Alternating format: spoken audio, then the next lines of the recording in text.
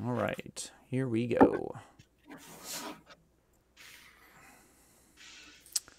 All right, we'll give it a second to catch up out here and make sure it's actually working. All right. So chances are people are seeing us right now, but I don't see us yet. That's how this crazy world works. There it is. All right. Hello, everybody, and welcome to another interview with the artist. And as I get my painting light out of the way, very excited today. I am joined by Anthony Rodriguez of Pirate Monkey Painting. Hello, sir. How are you Hi. doing? I am doing fantastic. Like we were talking about earlier, I've been excited about this since we talked about it at Gen Con. So, Yeah, man. You were one of the judges there this year. You are a commission artist. You've painted for competition. You have won tons of awards, painted some amazing pieces, one of which is up on the screen right now. We're going to look at a lot more of yeah. your art later. You are somebody who I've loved what you've been doing with your art for many, many years, and I'm thrilled to have you on the show. Hey, thank you so much, man. Really humbled by the kind words. I really mean that too. I'm still a relatively like new artist, and so receiving like compliments and accolades is something that I'm still learning to receive the right way. But and I'd love to say the same thing about yourself. I really only got introduced to your work this year. Like I've seen you running around places, Sure. at cons, and I knew that you're everybody that I've talked to has said that you're incredibly nice, kind guy, excellent teacher. And yeah, it's just we were this, even though it's a small world, sometimes paths just don't cross still Right. sometimes. So No, I get it. Like, I mean, we our mutual friend Anthony Wang. Like, I didn't really get to sit down and talk to him until like this year, like basically early this year. Yeah. oh yeah. Anyway, let's talk about uh a lot of different things today. We're going to be going through your journey. I'm real Yeah. excited because you have done just what I love about the pieces you sent me is it's this wonderful mix of stuff. And if all of you visit Pirate Monkey Painting, which all the again links to all of Anthony's socials and to his site, to his Patreon, all of that is down in the description. I would highly encourage you to go check those out. But what you're going to see is just an immense amount of variance in your work. What I love is, we've got stuff like right now I have a more historical piece up that maybe people would think of as maybe a more classical bust, right? But then Yeah. when you look at the stuff that you've done, you've got things that are very exploratory and impressionistic. You've got high fantasy pieces. You've got like, traditional games workshop stuff. It's all over the map and I love it. You seem to have such a wide variance of interest. Like if it's in this Yeah. hobby, you have and want to paint it. And I think that's awesome. Yeah, for sure. And a large part of that comes from the fact that like when I was, and we'll talk about this here in a second, when I was coming up through my journey, I kind of hit a stopping point, and this was, I'm trying to think, it was probably 2013, late 2013, early 2014, where I was just like, I don't have any more miniature painting tutorials that I feel like I'm learning from. And so I started looking at illustrators, and they were like, look at the old masters. Yep. And then that's kind of what led to trying more exploratory stuff, like you were saying, like impressionism, painting in impasto like Van Gogh. I've even done a study of a surrealist bust that was originally done by Dali that I kind of did on my own on a bust myself. So there, and it's just fun, not trying to push the boundaries, but just like what you said, exploring and having fun. Right. So Right. Well, that's a good place to start. Let's start with your journey in miniature painting. I think that's usually where we begin on the show. We begin at the beginning. So, how did you get into miniature painting? Like what was the impetus there? So it's kind of like a two-part story. Okay. The first part kind of takes place when I was 12, 13 years old, and then I picked it back up later on in life. When I was young and when I was a kid, my mom was sick and we were out in Pennsylvania. My family traveled around quite a bit when I was young, and we were at a mall, kind of like it was like I want to say like a few days after Thanksgiving or Okay. something. Sure. And there was a Games Workshop store. My brother saw, the I think it was for the Battle from a Crag, Sure. starter box, and he was like, "That looks cool. I don't know what it is, but I want it." And he ended up being really good at the game. I ended up really enjoying painting and all the stories and all the lore and everything. Sure. Um, And so I really got into that. Really got into that when I was, that age. Entered into Youngbloods at Chicago. I think it was Chicago 2006 Okay. Games Day, Yep. and I got like best runner up in Youngbloods. Nice. And then girls started to look more pretty, and I got more involved with school and choir and all that, and just didn't really have the time or the money at that age to really invest into it. Sure. And so yeah, I got out of it, and then I'm trying to think. I'm pretty sure it was 2013, like late 2013.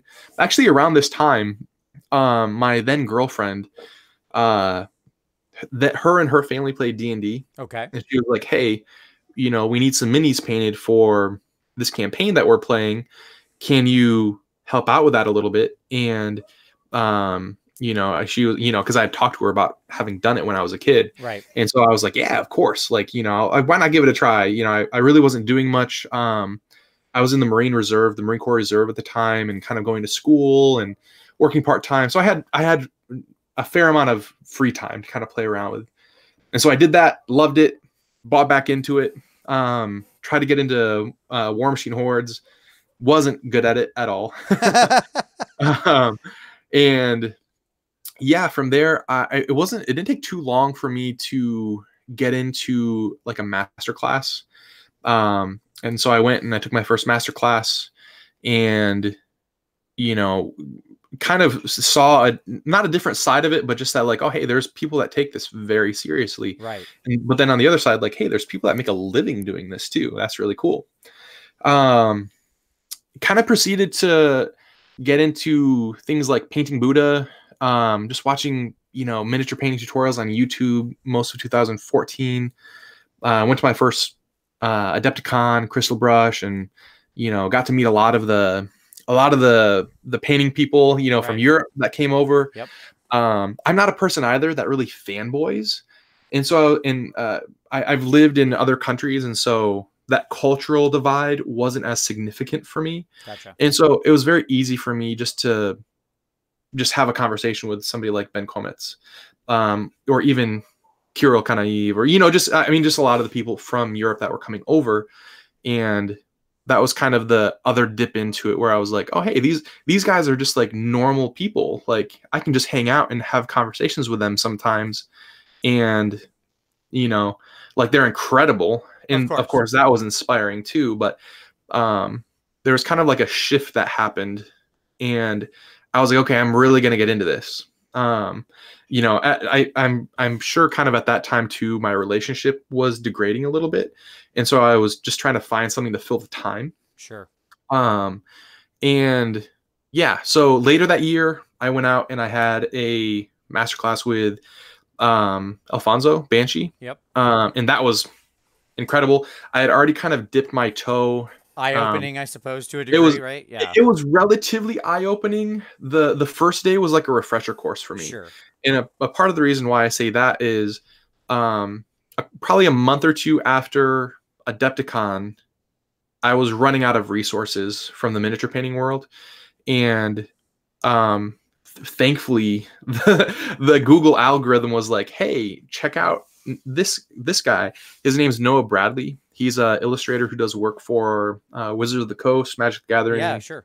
All that good stuff. And that was really my first introduction to master studies and some more of the not fine art, like maybe illustrators and fine art kind of theories of how to learn. And so probably a month or so, maybe a month or two before I went out to Colorado for that, workshop with Banshee, I really dipped really heavily into color theory, compositional theory, just a lot of these more. Yeah.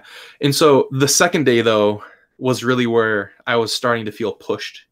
And Alfonso was great too, because I'd showed him a lot of the work that I had been doing before the masterclass. And he was like, if you keep doing this and you use what we talked about in this class, like, you're going to do very well. Because, I don't know how much you know about Alfonso, but he does a lot of illustration and drawing and painting outside of the miniature side of things for Yeah, himself. I'm very jealous of his illustration ability, to be Yeah, completely frank. he's great. It's terrible too because he thinks he's terrible. Uh, And so it's just like, no, listen, man, like you're good at this. He compares himself to like masters though, like master, like, sure. People who've been professionally just doing illustration for like 20 years. And so it's not a fair comparison, but there's always a bigger fish. Yes, there's always a bigger fish. Exactly. And if there's not a bigger fish, then there's somebody that does something completely different than you and they're incredible at it. And you wish you could do that. Right. Right. So after that, it was pretty much just, the relationship with that girlfriend ended and I found myself with more free time than I knew what to do with. Sure. Right. And so, it was kind of a slow dipping into, but I started to escalate the amount of time that I was spending studying and painting. Probably from like, before that happened, I was maybe painting 1 hour, maybe 2 hours a day, if it was a good day. And then it started transitioning into 4 hours a day, and then it started to shift into like, 3 or 4 hours of miniature painting and an hour or two of study. And then it got to the point where it was like, I would wake up in the morning. It was 2 hours of, drawing and master studies. I would work my 10-hour shift. I would come home and it was another 2 to 4 hours of master studies and miniature painting. And so I was really pushing myself. I was really grinding out a lot of hours. In the days that I had off, I was probably painting anywhere between 6 to 8 hours. Sometimes I would do more. Right. So almost to the point that it wasn't healthy, but, and I have no problems admitting that, just because I didn't have anything else to do. I wasn't in a great place psychologically. And I knew that if I didn't occupy my time, then I would slip into something else that wasn't as favorable. Right. And I was, it was great too, because I had time to exercise and, hike and go to movies. And I had a lot of, money that I wasn't spending a ton of money because I wasn't like, oh, if you don't leave your house. Yeah, it's great. Yeah. And I'm not the kind of guy who's like, yeah, it's Friday, I'm going to go out clubbing, Sure. or go to the bar. That's just not my style. And so, then later that year, my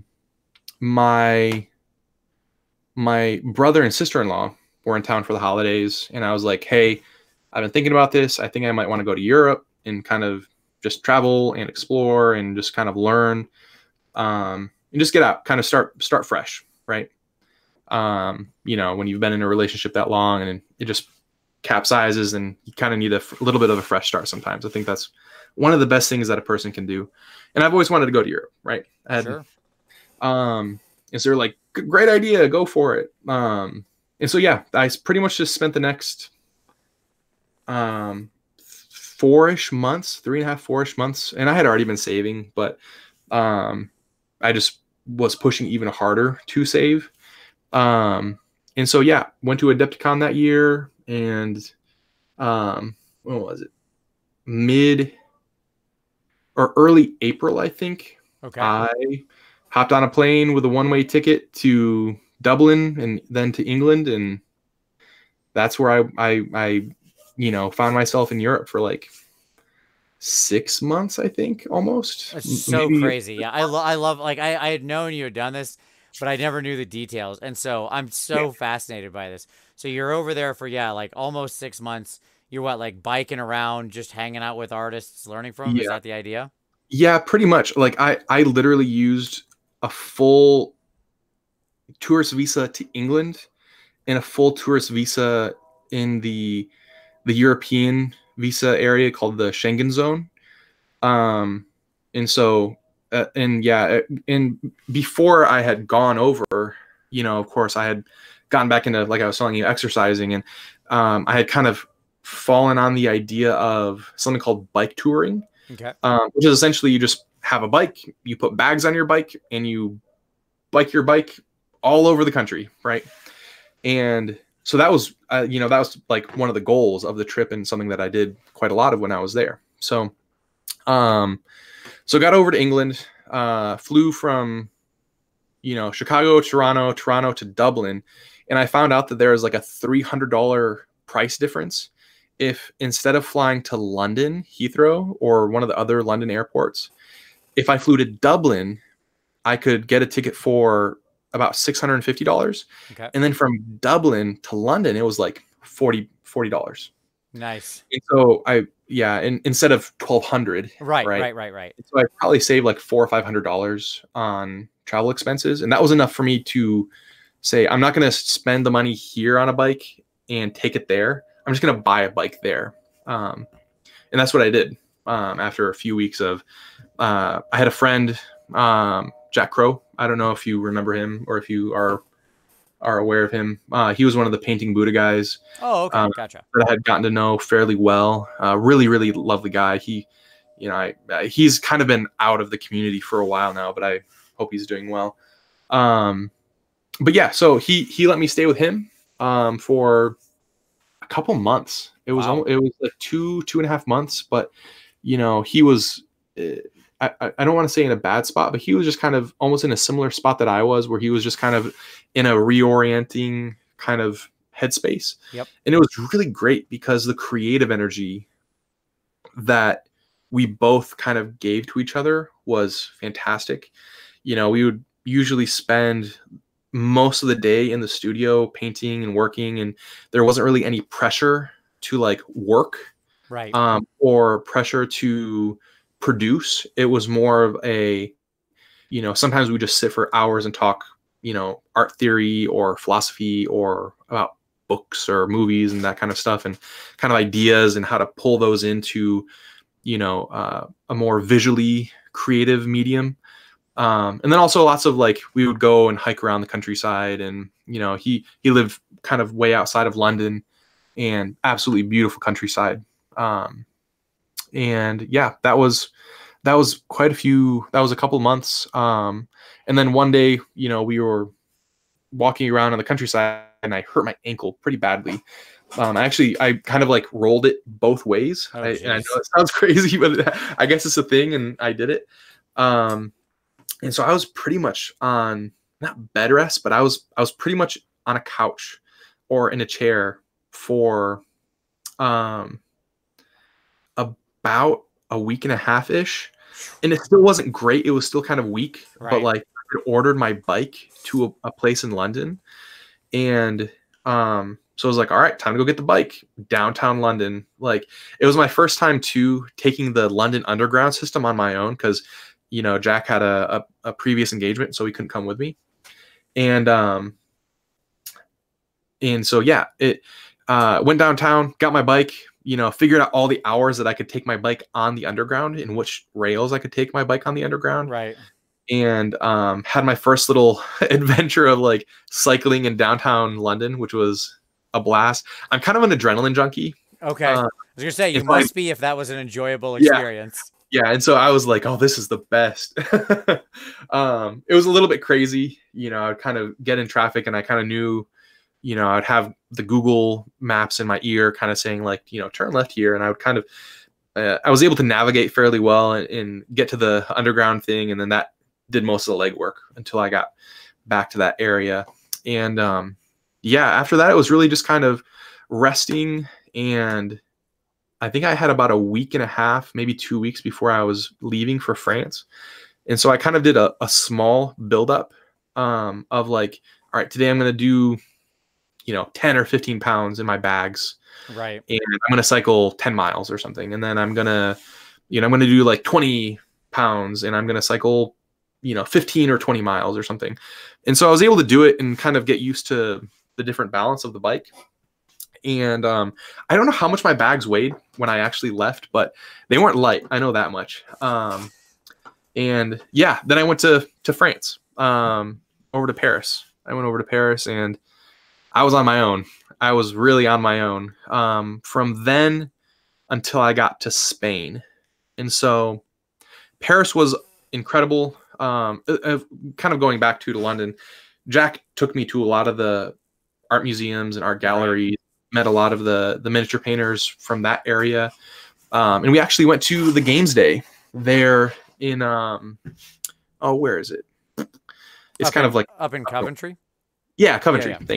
Yep. Yeah, and it was really cool because it was like it was 2016, and the last Games Day I'd been to was 2006, and so it's kind of like 10-year full circle of like, hey, like it's been 10 years and I'm back doing this in the place that like when I was a kid I wish that I could have gone to. Right.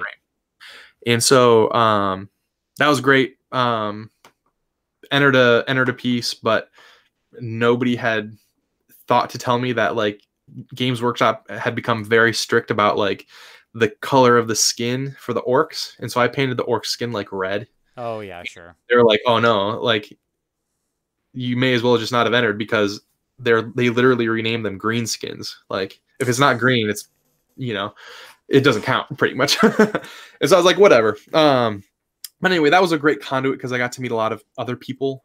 Yeah, sure. From the European community. I got to meet Volomir. There's a guy, Percival, out of the Czech Republic. Some more of the Spanish guys, the Polish guys.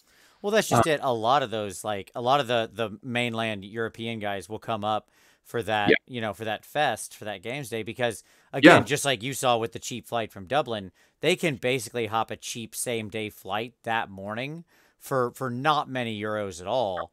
Go up there, compete, go home that evening, right? It's a one-day trip. Like it's so cost effective for them. It's the kind of experience we just don't have here in America. No, and I mean it would be equivalent from flying from like maybe Chicago to maybe like Dallas. Like it's not very far. Sure. Like even from Poland, like from Poland to England, like it's not a long flight, and their airfare is very affordable. Their travel is very affordable. So somebody in the chat was saying it sounds like the Rocky movie for painting. Yes. It makes me think of Pokemon too. And it was kind of funny because Pokemon Go came out when I was in Europe, and I was like, oh yeah, I can travel around and actually become the Pokemon master. Absolutely. But yeah, so had that experience, went to Paris. I had one of my rules when I was traveling solo was like, I don't want to, I couldn't afford it either. I literally shoestring the whole trip for maybe $6 or $7 grand. Gotcha. And so, I stayed in a lot of Airbnbs, a couple hostels, and I actually camped a lot, which was really cool. So anyway, did Paris, all the museums there, the Paris experience kind of thing. It was raining the whole time. There were actually like record floods that year. Oh, wow. Well, that had to be fun for the bike then. Yeah, it was really cool.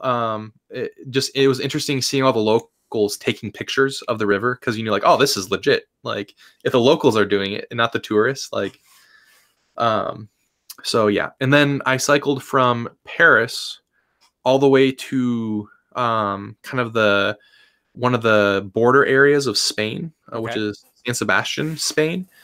And that trip took me, I want to say about 10 or 11 days.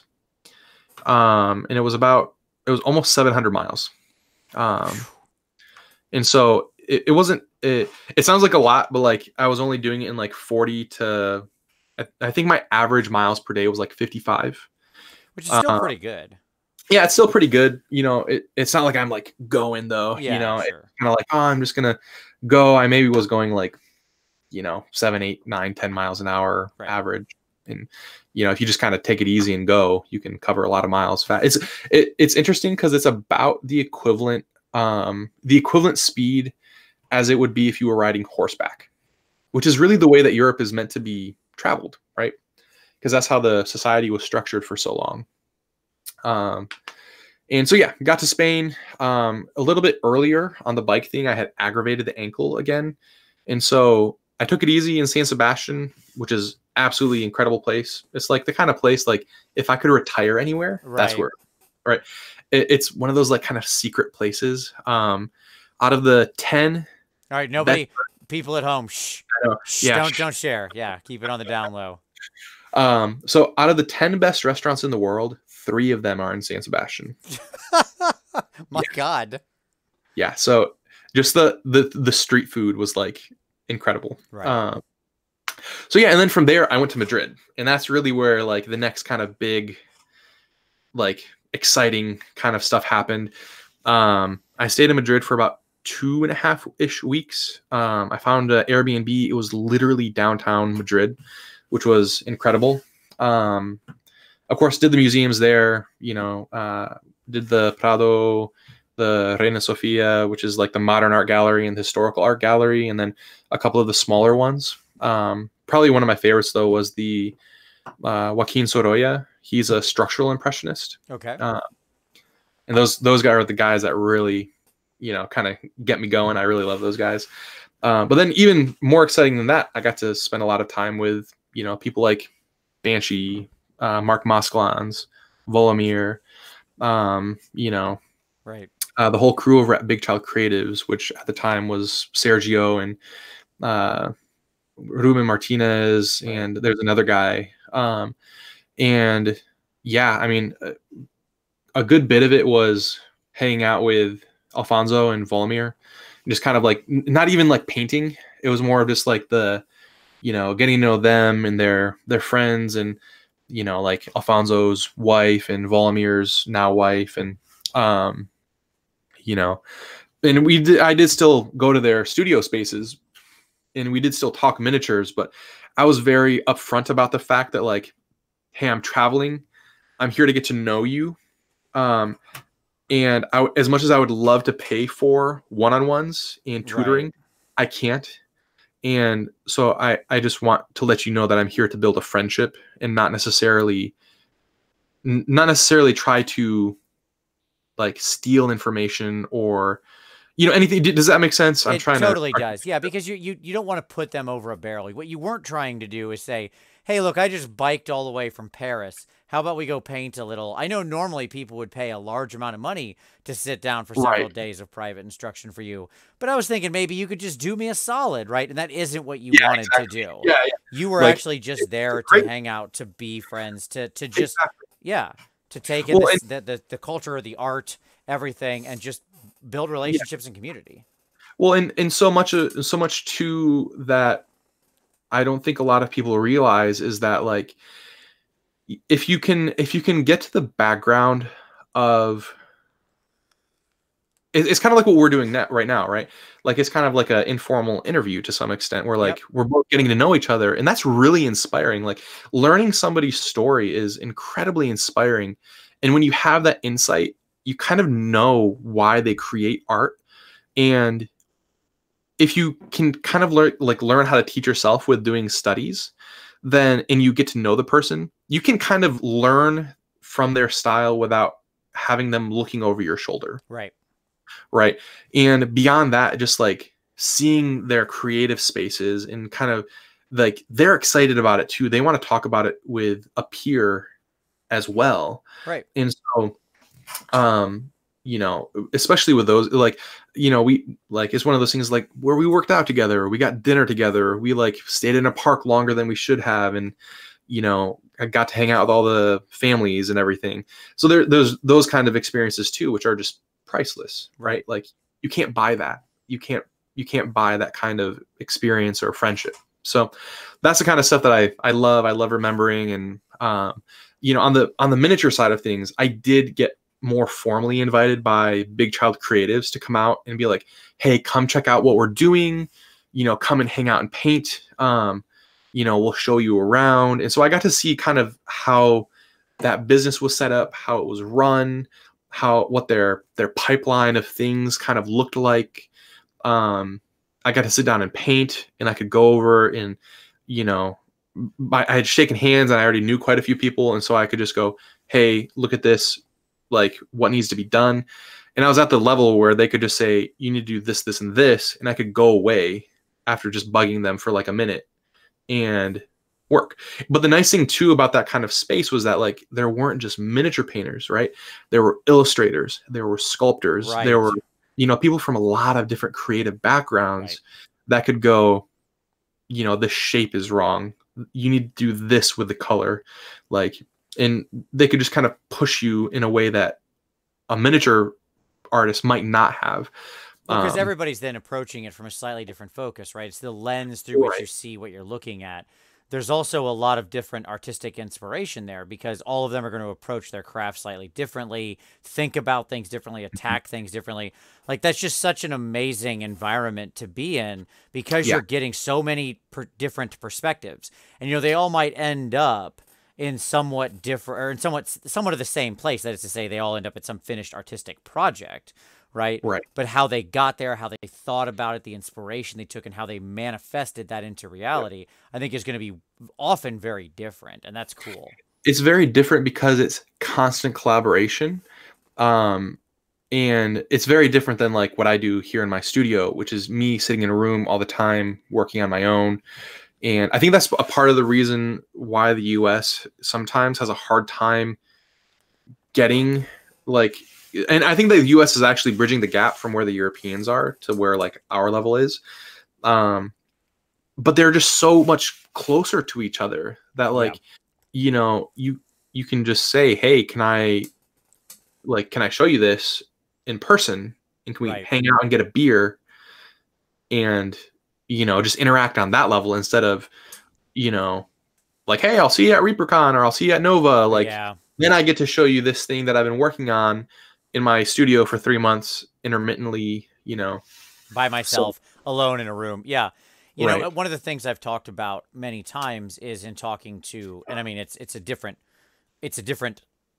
end product and purpose, but it's at the same time kind of similar. So the way the heavy metal team works is basically like 10 of them are in a room together, and every project they do gets passed around to every other artist in the studio to review and look at it. When they plan out a piece, they all talk together about what they want it to look like, right?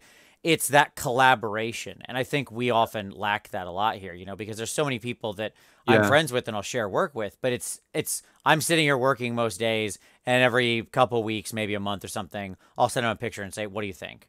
Right? Like, how's that going? And that's just a completely different experience than literally being able to lean over your shoulder and go, hey man, what are you doing there? How's that going? Or, whatever. Oh yeah. Yeah. And I mean, even people that are somewhat geographically close to each other, like there's a few people in St. Louis, for instance, like Cat Martin, Chris Schur. Right. I think I'm trying to remember, there's somebody else in that area, and they still live like 1.5, 2 hours away from each other. And so it's still not like easy to get together. Right. They wait for the con that happens in St. Louis to actually meet up. And even then, they're not like meeting up, like they're just there to show their work and teach and hang out. And so it's very, it's a very different experience for sure.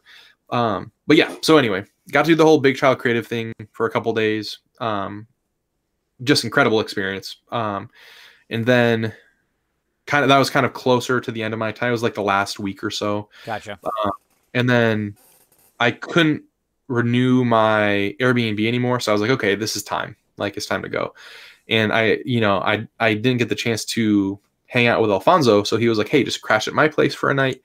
Come to the studio, hang out and paint, and and so I got to go to Banshee's studio, hang out, paint there. I didn't, he kind of worked and I just kind of painted and looked at his miniatures and, kind of his books and, all the stuff, and very, very inspiring. And, then that night just kind of hung out, and I actually helped him and his wife, plan some of their honeymoon, which was really great. Nice. Or his now wife, I should say. Sure. And yeah, I mean, it was just a really great time. Then the next day he took me to the bus station with my bike, and I hopped on a bus to Barcelona. And yeah, Madrid was great too for me, just because I have Latin heritage, of course. And it was very interesting for me because it was one of the first places that I actually was like, hey, I'm just one of the people here. I'm just normal here. Gotcha. Like, there wasn't quite the look of like, what's the Hispanic guy doing, and to the point where like I had tourists asking me in very poor Spanish, like, hey, how do we get here? And then I'd break out in perfect English and they'd be like, oh, but yeah, so Barcelona, then I went to Barcelona. Barcelona was really great. I think Barcelona would have been better if I hadn't done San Sebastian before. Gotcha. Sure. So I was very spoiled by San Sebastian. I still had a great time in Barcelona. I had made friends with a Scotsman when I was in Madrid, and he was going to Barcelona a few days before I was. And so, he was like, "Hey, man, we'll catch up. We'll hang out. I'll show you around."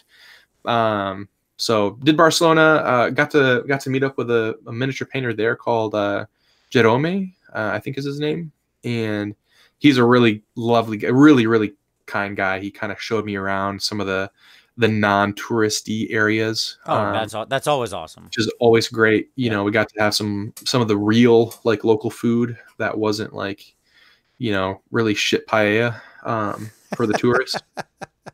And so I mean, that was really cool. And then I originally what I was kind of looking at doing was actually going down into I think it's Morocco, and then cycling kind of the northern part of Africa.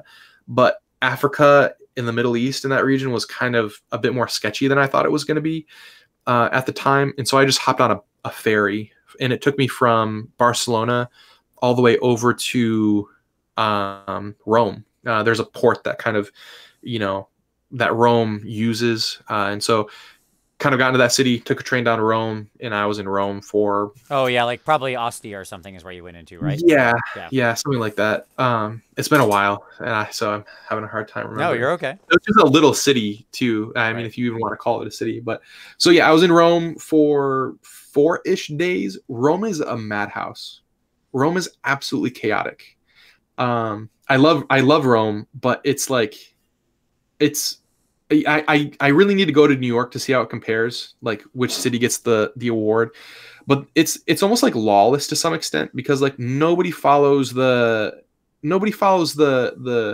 like the road signs. Sure. Nobody, like you can get on a bus without a ticket and nobody gives a shit. Like it's very like, it's very freewheeling to some extent. Gotcha. Like there's still rules, right? But like a lot of the like, I'm trying to think, like if you compared it to like Germany, for instance. Oh, okay. Yeah. The rules are like, the rules are there for a reason. You follow the rules. They aren't optional. Like in Rome, a lot of the rules were optional. And so it was really interesting. That was kind of the first time that I had really experienced culture shock, a little bit. And I very quickly got over it. It took like just a couple days, and I was like, okay, this is how it goes. This is how people do things. Okay, I'm good. And so yeah, just kind of did the big things. Went to some of the museums, went to the Vatican. Saw all of that, saw all the art, the St. Peter's, and what's the Michelangelo, the Sistine Chapel. Yep. all the kind of touristy stuff, and saw the Colosseum. I didn't feel like spending like, it was like 50 or 60 euros to go into the Colosseum. I was like, I'm good. Nah, I can see it from out here. I would do the exact same thing. I'd be like, nope, this is good. I got the idea. Yeah. I got to see the inside of it when I flew over it when I was coming back for Monte San Marino. So it all works out. So yeah, but I really got to explore the city. I love going kind of out of the beaten path. And again, I look very Latin. And so when I was in Rome, people just assumed that I might not have dressed the same way as a lot of the Romans would have, but I looked tan enough, and I have the right facial structure where people are just like, wow, he's just, walking. And so I never got bothered. Gotcha. And so Rome was crazy. The guy that from the Airbnb that I stayed with too was like super nice. And it was just like the most Italian kind of thing where he was like, oh, I'm so sorry I can't be there. I want to, I wish I could get to know you better. And he was like, but you know what? I'm going to call my cousin. He owns the pizzeria around the corner. Like, just tell him I sent you, and he's going to take care of you. And like, I mean, and it was a thing. Like I went over there and he was like, you know what? You're so-and-so's guest and friend. And he's like, we're just only going to charge you like half, or something. And they like brought me a free, a couple glasses of wine. And I thought the tab was going to be massive. And they were like, oh no, you're, it was just one of those really, interesting experiences where it was just like, I just was, you just don't expect it sometimes, but it was great. So anyway, then I went to Florence. Florence was amazing. Florence is, if you need creative energy, like if you're ever just like, in a very low place and you're like, I need creative energy, just go to Florence and you'll be good for like a week. Um, Nothing too crazy happened besides visiting the museums. Just kind of, if you just walk the city, like the streets in Rome or Florence, there's so much art. And where'd I go from there? From there, I went to Venice. But on the way to Venice, I found out that Venice is extremely expensive. Surprise, surprise. Right. Now, are you still biking at this point, or were you taking like bus, or what were you doing at this point? Yeah, it was a mix of when I got to Italy, I really didn't feel like cycling Italy too much because it's sketchy. They really don't have the infrastructure set up for it. And so it was a lot of like I would use my bike to get around the city sometimes. Gotcha. But I wasn't doing like distances. And so until I got to Venice. When I got to Venice, I had to cycle to the campground that I was staying at. So I got to Venice. I kind of was walking around the city with a bike, and I did not know how small the streets were. Like the streets are tiny. Right. Like some of them, like the good sized street, like my studio is maybe 10 feet, like wall to wall. The big streets are like this. The small streets are maybe like 5 feet. And so I was walking around Venice with my bike, and so it was very, very cramped, and it took a while. And so I was like, I got to get out of here because this is not set up for me to do what I need to do. It's expensive. None of the museums here are too particularly interesting. I need a break. Like I need a vacation for my vacation. Yeah, sure. And so what I ended up doing is I ended up kind of taking a ferry out to, there's kind of this bay that surrounds Venice, kind of in the center. And I went to kind of the northern-ish one, and I literally just camped there for like a week and a half and just chilled. And that was amazing. Like there was not a lot of cell phone signal or internet. So I had a couple audiobooks. So I listened to audiobooks. I drew, I swam in the sea and just kind of recuperated essentially. And so, yeah, sorry. I know I'm going through the whole kind of the whole it's okay. thing. I mean, it's like fascinating. Longer, yeah. So. This is a singularly amazing experience. So we're all going to live vicariously through you doing it. Okay. So yeah, from Venice, I finally I'm pretty sure if I told my wife I'm going to go spend 6 months doing this, I would be murdered. I wouldn't make it to the plane. Either that or she'd be like, no, that's fine. Just don't ever come back. Oh man. Yeah. There's no way I could do it now either. I'm glad I did it when I did it because I was single, I was young, I had the money. Like I didn't mind eating the same kind of cheap food day in and day out sometimes. And so yeah, let me see here. So yeah, I went from Venice, I went up to Germany. I had a friend from the US. She's a high school friend. She lives in Constance. Okay. And where the Council of Nicaea took place. And for those who aren't familiar with it, at one period in history, there were actually 3 popes. And the Council of Nicaea is where they met to determine who was going to be like the pope. And so that was really cool. For that part of our audience that isn't Catholic, this is good catch up. Yeah, exactly. And so that was really the second time that I experienced a little bit of culture shock. And it was like we were talking about earlier, because the German culture is so much, especially South Germany, like Bavaria, is so much more like rules, like, like even jaywalking. Oh yeah, absolutely. I mean, I remember I had a professor in college was telling a story about the time he had spent in Germany, and he mentioned like how he had stepped off a road to jaywalk. And some like an older gentleman literally grabbed him by the shoulder and said to him in German, "We do not do that," and then pointed like down toward the crosswalk. Yeah. Like that is a different world of rule following. Yes, it is. Yeah, it's very, and it was even more exaggerated because I was coming from Italy. Sure. And so I've heard that same kind of story from quite a few people. Where they'll literally be they'll be confrontational about it, but not like violent about it. Sure. Like, but if you continue to do it, then they will call the police. Like, and so it was less that for me and more like a couple of people going like the kids, Like, what are you doing? You know? Right. And there was that. And then, of course, my friend, you know, she had been living there with her boyfriend, you know, attending university for about a year and a half, almost 2 years. So she was very culturally fluent. Right. And it was like, just follow me if you're good. Like, just don't do something like unless I do it kind of thing. And so I think I was there for maybe 4-ish days. And so I kind of got used to the rhythm of it pretty quickly. And, you know, it was just this really just beautiful little town. Yeah, it was really nice. I mean, the Alps are kind of right there to the south. I forgot to say, too, that I went through Switzerland, kind of going there and had a little misadventure in Switzerland, but nothing really, you know, beyond just kind of walking around the river near Zurich and, you know, having a really crazy Chinese, you know, Airbnb roommate for a night, and meeting the Swiss version of the most interesting man in the world. So my host in Switzerland was like, essentially he said, like, one day I just decided I was going to quit my job. I'm going to fly to Argentina, buy a Land Rover, and I'm going to drive to Alaska. And that's what he did. Okay. Now that's a heck of a road trip. I'm impressed. Yeah. I've driven to Alaska, but I started much more northly, so there you go. Yeah.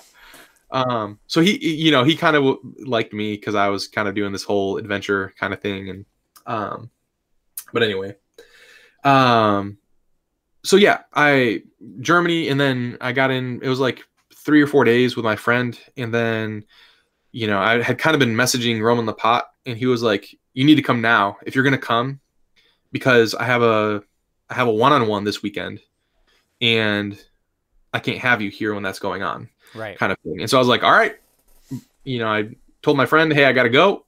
And she was like, okay, bye. You know, and I hadn't planned on being there for a super long time to begin with.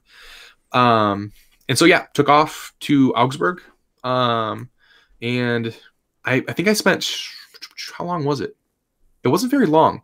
I think it was like two days, maybe 3 days with Roman.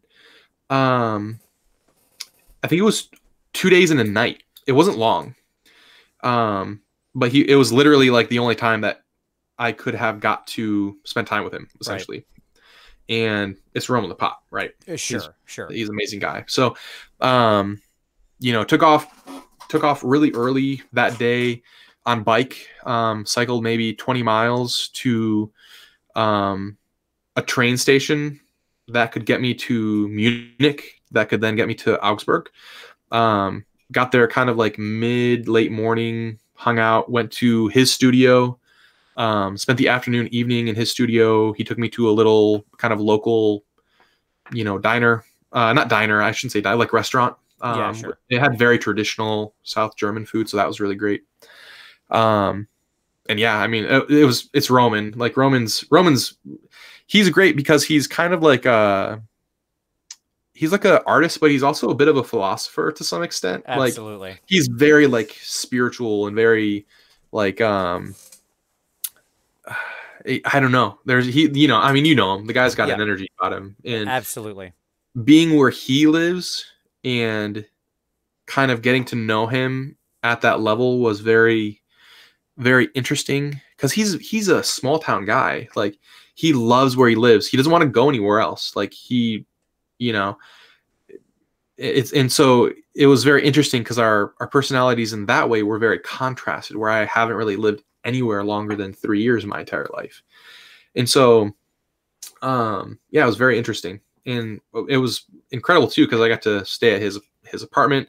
Yeah, like in his studio actually was where he had the pull out, you know, couch. Oh wow. And so I literally got to sleep next to like a ton of his, you know, just incredible pieces, including what is it, the Last Light? Yeah, Last Light. Literally the last thing I saw before I fell asleep was The Last Light. That's amazing.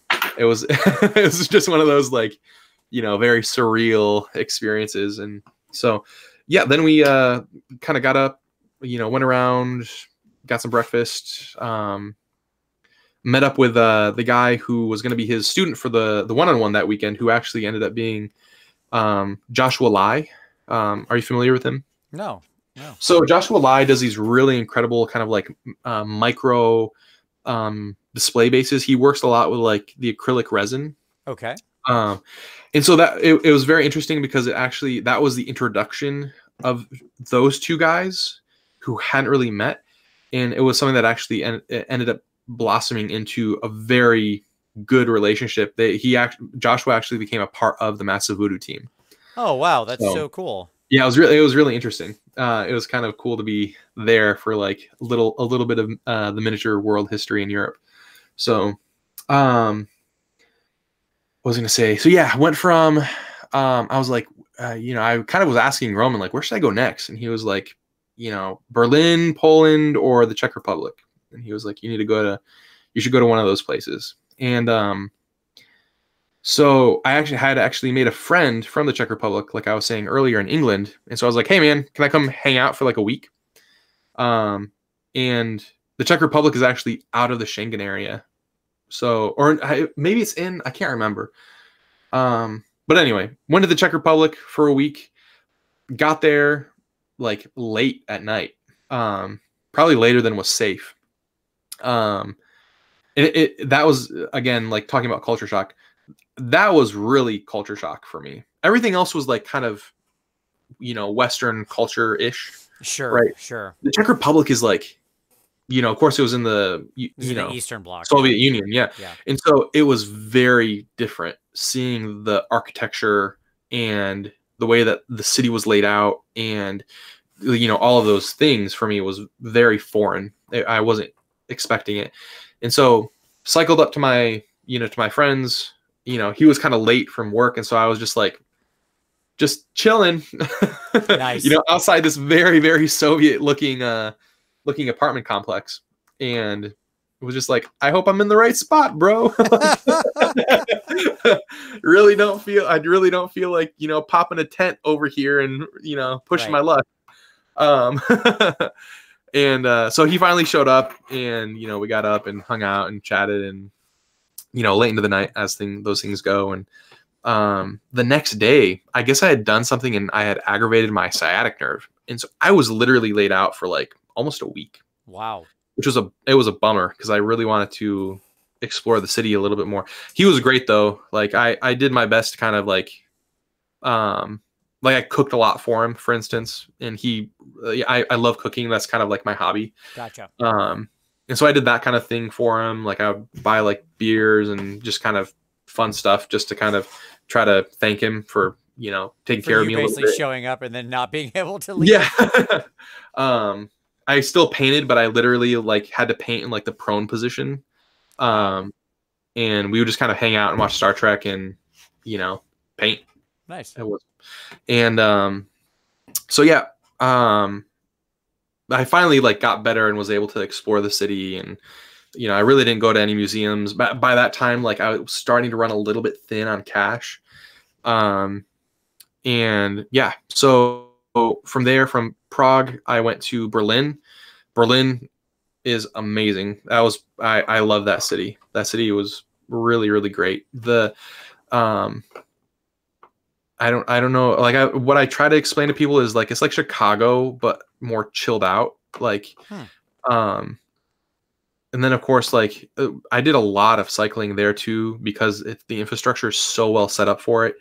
Of course I got to hang out with people, got to spend a little bit of time with Matt Seshwick's, nice.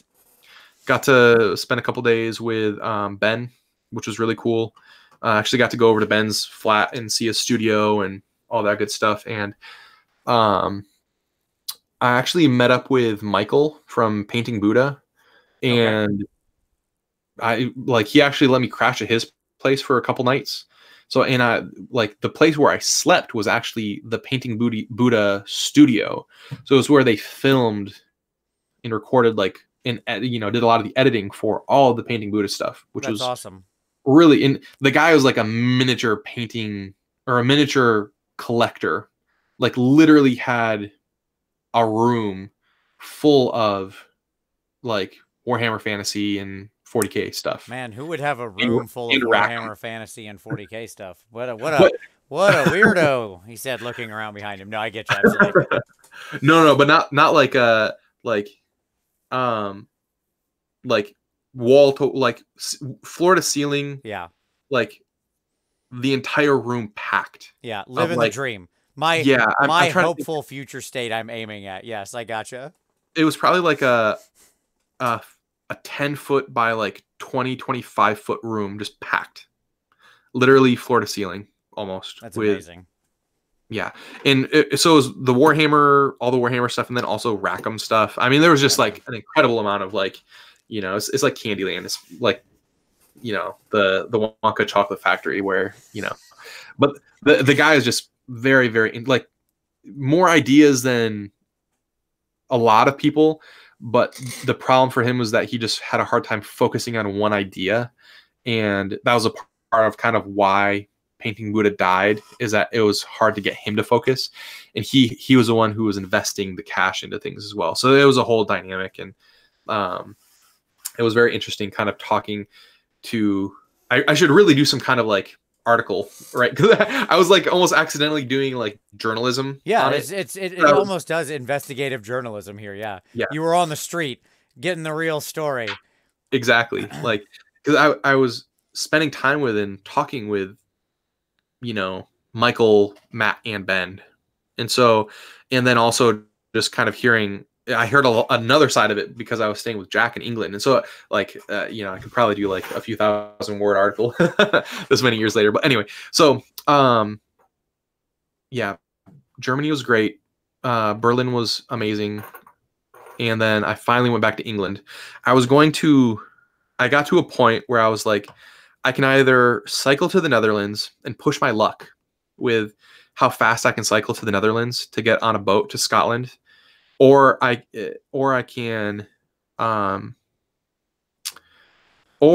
can just take a train to the Netherlands, ferry over to Scotland, or I can just fly back to London. And so I got to the train station, and I was finding out how much the ticket was, and the ticket was like expensive.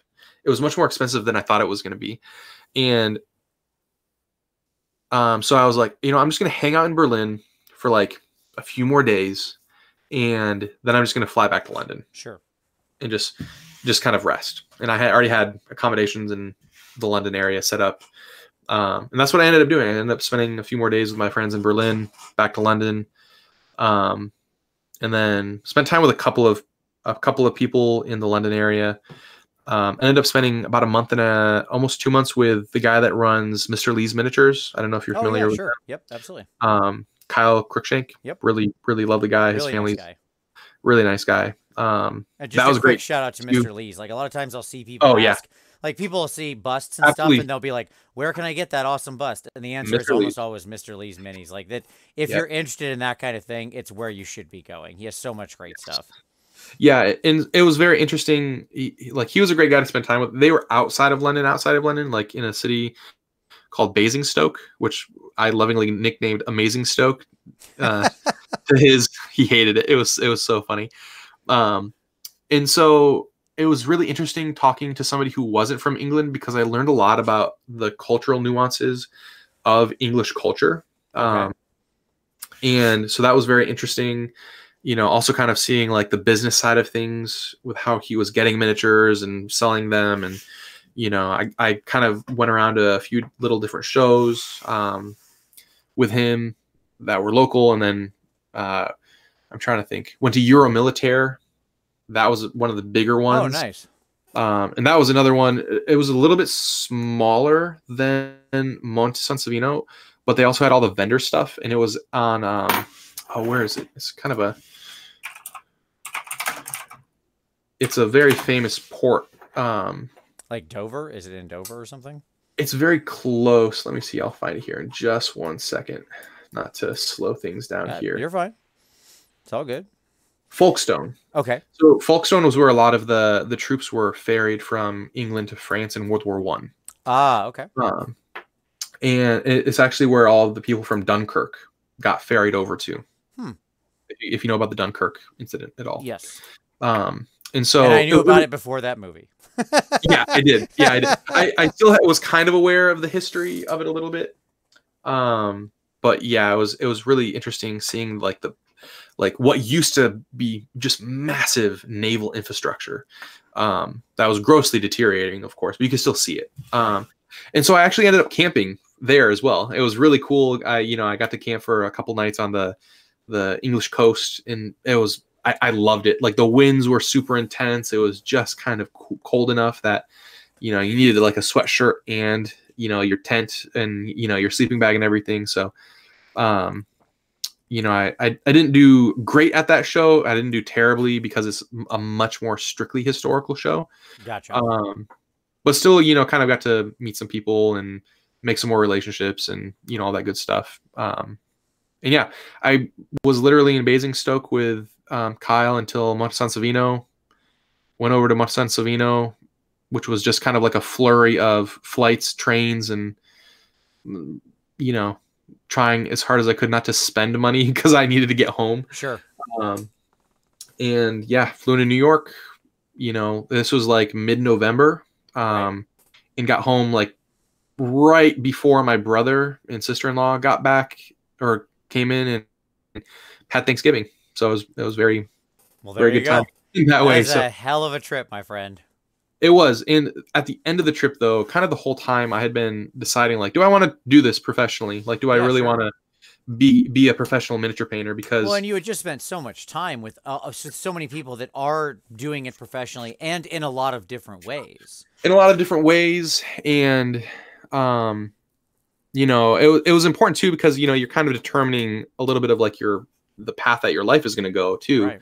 which is always kind of it's nerve-wracking, right? Because there's kind of the decision of like, oh, well, if I do this, I might not make the most money, but I'm gonna really love what I do every day. And I talked to a lot of people, and I finally talked to Alfonso Banshee, and he was like, dude, you just got to make up your mind. You need to do it or not. Like if you can't do it, like if you don't feel like doing it, then don't do it because you're not going to enjoy it. And like do it with the understanding that like you're not going to die a rich man, but you're going to die having a very full life. And so I was, that was kind of like a very deciding factor. And like I remember where I was on a walk in Basingstoke, and it's really beautiful. It was like a 3-mile like walking, path. And I remember almost exactly where I was, having that conversation with him. And yeah, I mean, here I am 2 years later, paying the bills. So That's right. So it's the right choice. it was the right choice. Yeah. And so, yeah, when I got back from my Europe adventure, that was where I was like, I'm a professional miniature painter. This is day one. And yeah, it's just been painting and working and painting, ever since then. Going to shows, kind of getting into the circuit of cons and teaching. And yeah, I mean, I love the life. Sometimes, I love the freedom that it kind of gives me. But then there's also sometimes where it's like, oh man, this is crunch time. I got to get this commission done. Sure. Like, so, and then of course you just meet so many amazing people. You build up a little bit of a fan base of, a group of people that, like your work and Right. are interested in what you're doing. And, you get to do the same with other people, and, you build up amazing friendships, and it becomes a lot more than work just because it's so, it's like work, it's art, it's community and friendship. And like, I love it so much because to some extent, like it's a family that you get to choose. Yep. And I've never really had that in another job. Like I kind of come close to having that with other work, but it's not the same because it's like you only really see each other at work, right? Like sometimes you might have a friend outside of work, but you're not like, I don't know. Well, we say it all the time. We'll be like, oh yeah, that's one of my work friends or something like that. Yeah. All right. You can hear it in the language. Exactly. Yeah. The language and exactly. So yeah. And yeah, I've been very fortunate to have done well in some shows, and that helps, kind of get my name out. And I've been very fortunate to be able to teach at a lot of these shows, Yep. Using and kind of disseminating what I learned when I was in Europe and kind of what I've learned from the fine art side of things and just from my own experience. And then, yeah, I mean, just the whole gamut of, I feel like I've had this really fortunate trajectory that not a lot of other artists have, where, I've only been painting for like 5.5, 6 years total. Right. And this is I'm coming up to the the end of the second year as a professional, full professional, and like to go from broke, because when I got back from Europe, I was literally broke. I literally had Right, like that was yep. Like it was like when I was in New York, I was like, okay, I can get a coffee in this $2 bagel, and I'll have $5 left in my account for when I get home. Like that's how shoestring I like that's how close I came. Right. So to go from being like completely broke to, you know, married with a kid, paying my bills, debt free, you know, has been, to be fair, even for me, a little bit surprising. But it's like, you know, I've always treated it like a business, and I've always worked really, really hard at it. And so I think that's a big part of why it is where it is. And you know, the other part of it too is just trying to put myself at the right place at the right time to meet the right people, and because that's a part of it too, right? Yep. And so yeah, I mean, it's just all those kind of different things. Like it's like that road to success looks all kind of crazy. You know? Yeah. It's very Jeremy Bearimy looking. Yes, absolutely. Yeah, exactly. What's that one dot? That's that dot. What's the dot? No, that's Tuesdays in July, and sometimes never. Oh man, that was so great. But all right. Yeah, that's my story. Very nice. Well, let's it's a look crazy at some of the one. work. It is a crazy one. I mean, that has to be one of the craziest stories so far on this show, and I love it. So let's take a look at some of that work that came out of that. Let's look at some of your pieces here. All right. Okay, so we're gonna bring up here. I am starting with Magnus the Red. So the original recipe Magnus, I should say, because obviously he's had a couple different versions over the years, and this is the 30K version or whatever out of the featured character series, as opposed to the big 40K monster. But the one that Aaron likes a lot, probably. And I think you submitted this at Crystal Brush. I think you were in line like right in front of me this year, because this was from. This is from 2018. 18, yeah. I'm pretty sure you were in line like right in front of me. Like I was sitting there watching you turn this in. Yes. Oh, cool. Nice, man. But yeah, this one I was fortunate enough to win bronze at Crystal Brush that year. So that was the first time that I had placed at Crystal Brush. So it took me like 3 years essentially to go from like not even making the cut to placing in single figure sci-fi. Right. So I'm very like, even though, you know, it's not a gold or it's not anything like that, but no, it's any kind of award at Crystal Brush is like, you know, absolutely. Yes. 100%. That's not, there's only 3 and the competition is stiff to say the least. Yes. This year, man, we can talk about that later. Sure. Absolutely. So yeah, this piece was, most of the pieces that I do are for private clients. Like most of the competition pieces that you see from me are commissions. I almost don't get to keep any of it. Just because, you know, keeping the lights on is always the priority, right? Sure. So this is for a guy that's out in Australia. And it was kind of an interesting process, because I had been learning a lot of, I'm trying to think of the right way to put it. It was kind of new technique, but it was more like, I'm trying to think. He kind of wanted a little bit of a traditional GW look to it, but just in NMM and in my style, right?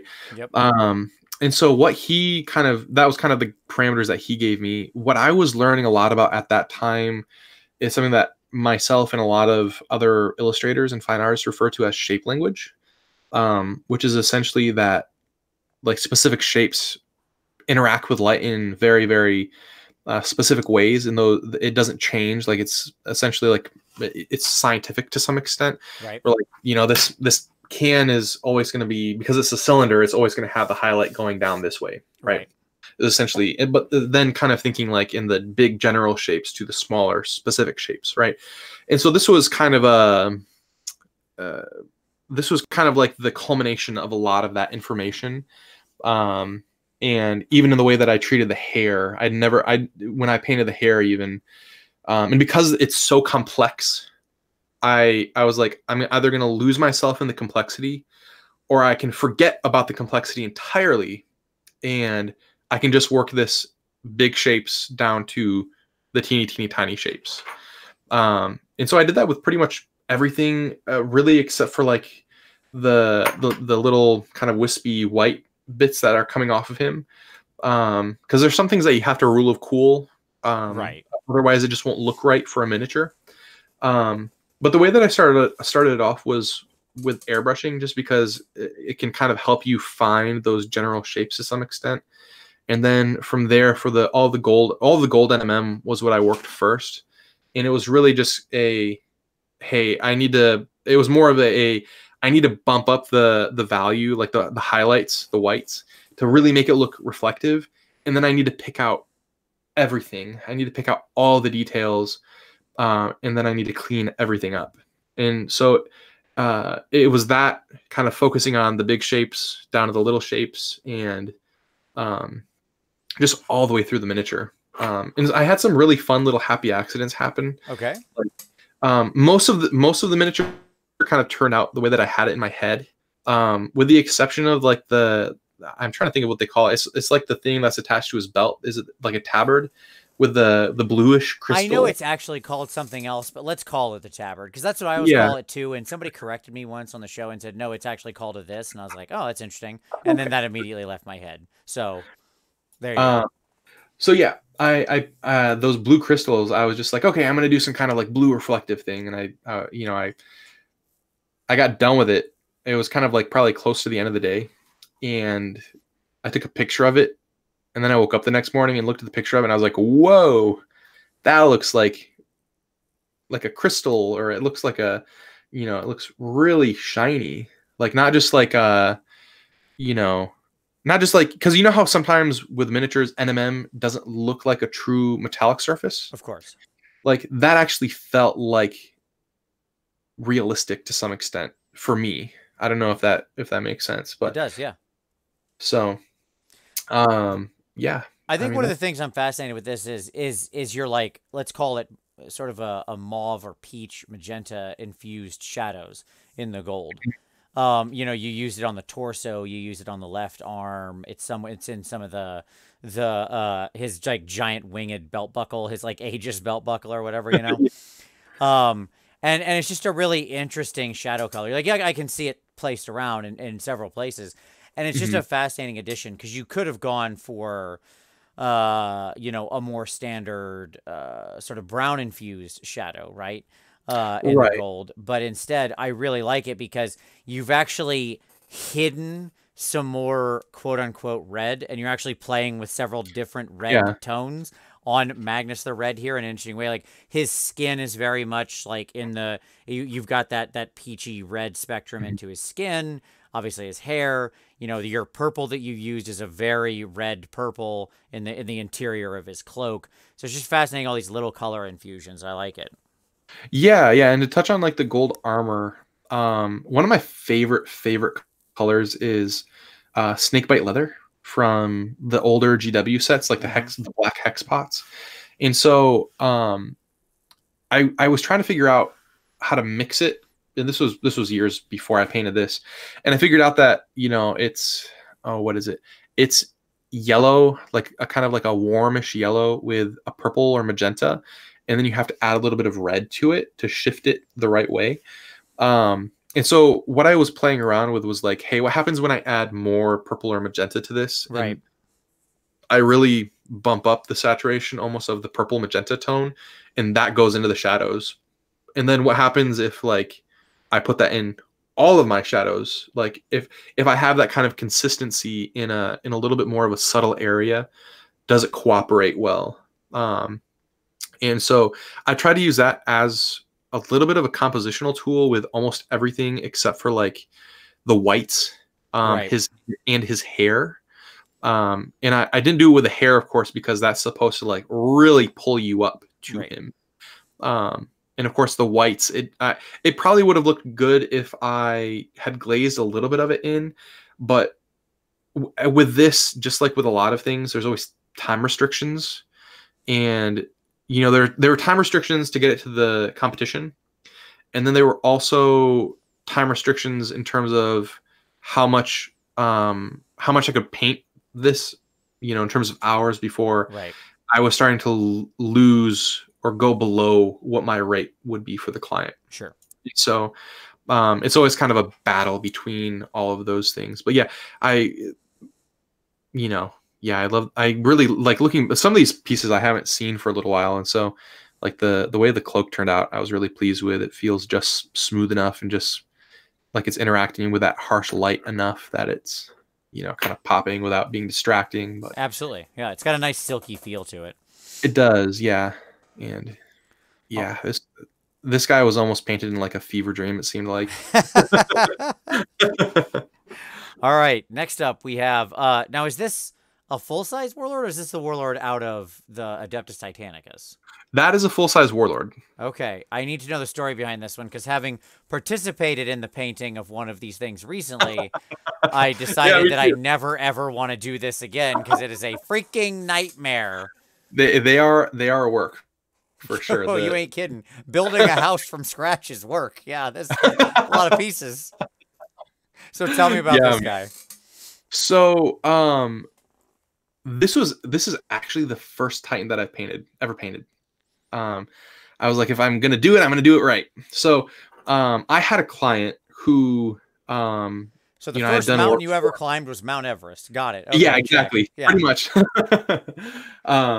Yeah. If nothing that I've told you before this has told you anything, I really, I like to go for the biggest thing I can, you know, early on. I don't know what there is about my personality that is like that, but it's like, you know, if there's a big thing, I want to climb it. Like, you know, if there's a goal or objective, I'm going to work really hard to do it. And it's kind of the same with this. I was like, I'm going to do this because everything else is going to be downhill. Right. From painting Warlord, you know. And I had a maniple. So I was doing a Warlord and then a Reaver and then a Warhound. Jesus God. And so, yeah. I hope you've got a big studio, my friend. Oh man, yeah. It like the room was like, it was funny because like for almost like a month or so, I had just Warlords on that table back there, which was great. So yeah, so I had a client, had done work for him, and he was like, hey, I've got a friend, he wants a quote on Titans, on a couple Titans, and I was like, okay, awesome. And the client actually ended up being one of the lead organizers for Adepticon, which was really cool. Oh, okay, cool. And so yeah, I got it. You know, I didn't entirely, I kind of knew what to expect. Like what my expectation was maybe like 3/4 the size that he actually was. They're so big. Here's the other question. Did you get it already like pre-cleaned with the resin, or did you just get like the raw pieces out? Oh, I got the boxes. I got the boxes from London. Oh my God. Nottingham. Yeah. And so it was like, to be fair, I really enjoyed it because it was a little bit like it was a process and not so much like there's definitely the creative element to it, but I started working on this I think when my son was 3 or 4 months old. And so my son at the time was just like maybe an inch or two taller than the Warlord Titan, which was really funny. It was really adorable. And so it was nice having something where like it wasn't so much a creative exercise as much as like a, you know, I don't know how to. They're almost more of a traditional scale modeling type of challenge. Yeah, exactly. Yeah. And I got to bring out those tools out of the toolbox, which I hadn't been able to for a long time. Yep. And the headspace that I was in as well was that of the manufacturer of a Titan, and not so much like, because you know how most of the time when you get into painting something, or at least for me when I do, I kind of try to get into a character's headspace. Sure. Like I kind of get into that, like, why do they look this way? Why do they have these scratches or this hair? Yeah. Absolutely. You know? You're trying to place the figure in the world, understand its point of view, its life. What was it doing? What is it doing? Why is it like how it is now? Yeah. Right. Whereas like with this, it was like more like, I'm the fabricator general, like, building and, you know, painting a Titan. And so it was a really, really great experience kind of getting to pull out those scale modeling techniques. Thankfully, the cast was really good. And so I didn't have to fight the cast too much to get it together, That's good. which was a blessing because I just built one that had much more casting issues. Um, and it wasn't too bad, but it was just bad enough that I had to do like, a few hours of sculpting work just to kind of, even some stuff out. But yeah, it was great too because I got to kind of build more relationships too with some people from, the more scale modeling side of the Warhammer community, which was really fun. And break out all the weathering techniques and kind of getting the balance of weathering right. And, it was a great opportunity for me too to kind of, how before I was talking about that theory of shape language where like, you have shapes, they interact consistently with light. And it was kind of like, okay, great. I get to test this theory on something way bigger now. Right. And it also has like some really interesting but well-defined shapes, right? And combinations of shapes. Yeah. Yeah, and you can really see, you can see those shapes more clearly on anything that's like a cylinder. And then like the little like crotch guard. I don't know another word for it. And so yeah, it got tedious in some parts, but then there were other parts where it was like, oh my God, this is so amazing. Like when you start to see it come together. Yeah. And then when it's done too, and you get to take a step back and be like, this could be a prop in a movie. Yeah. It look good. Like, so and then of course getting to do all the freehand work on the, on like the ion knees shields and whatever. And that kind of stuff. Yeah. It was a very unique experience. And it's one that I, now looking back on it, especially, I'm very proud of. And yeah, it was kind of the first time too that I had gotten a job that big. Sure. Which was kind of, it's almost like a test. Like, can I actually do something of this size in time? And yeah. Exactly. Yeah. So it was, it was a bunch of those kind of like, it was not only like kind of a fun, unique, creative thing, but then also kind of like a fun, like work side of things, because it's like, oh man, like this is great. Like I'm getting paid to do this. This is like different. So anyway, I'm talking in circles now, but no, you're fine. It was a lot of fun. I had never worked on something that scale, and the painting the Reaver afterwards was like, oh, this is fun.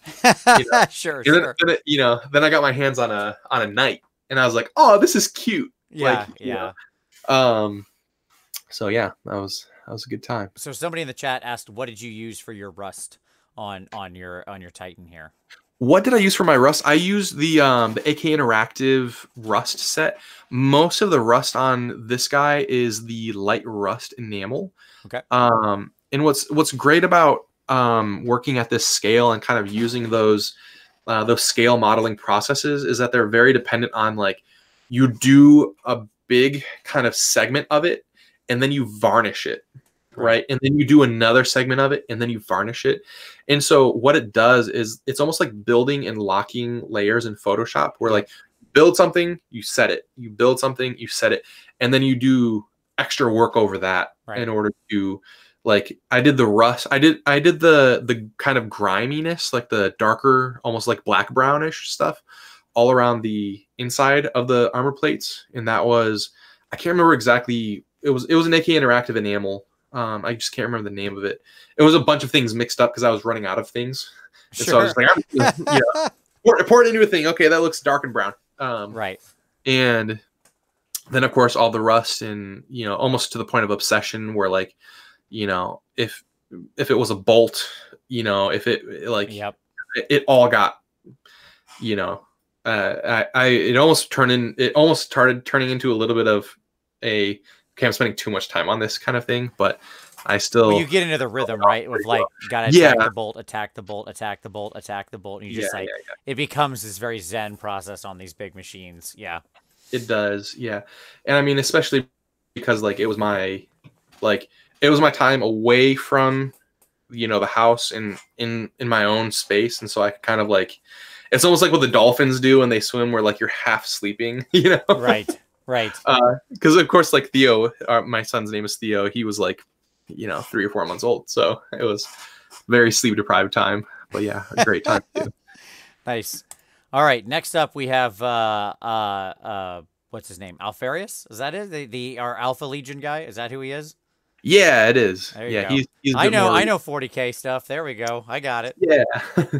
Yeah, everybody's Alfarius, I guess. That's I'm sure I am somebody Alfarius. put it in Yes, the chat. exactly. Yeah. So yeah, this guy, this was the same client that I did Magnus and Rust for. Okay. And so he was very, very fun. This was kind of like, I'm trying to think of a good way to put it. It was almost like a monochromatic kind of thing that I was going for. Not so much monochromatic, but like harmonic, Yeah. where I wanted all of the colors to be in one area. Yeah, like an analogous color scheme where you're literally hugging a very close side of the sort of traditional color wheel, right? Yeah, and so there were a bunch of other technical things that I had wanted to play around with as well. This was kind of coming off of the steps of reading a book called Glazing. I'm trying to remember the full title of it. It's like Glazing, like traditional techniques or something like that. And really, it's a book that really gets into the way that the old masters would paint.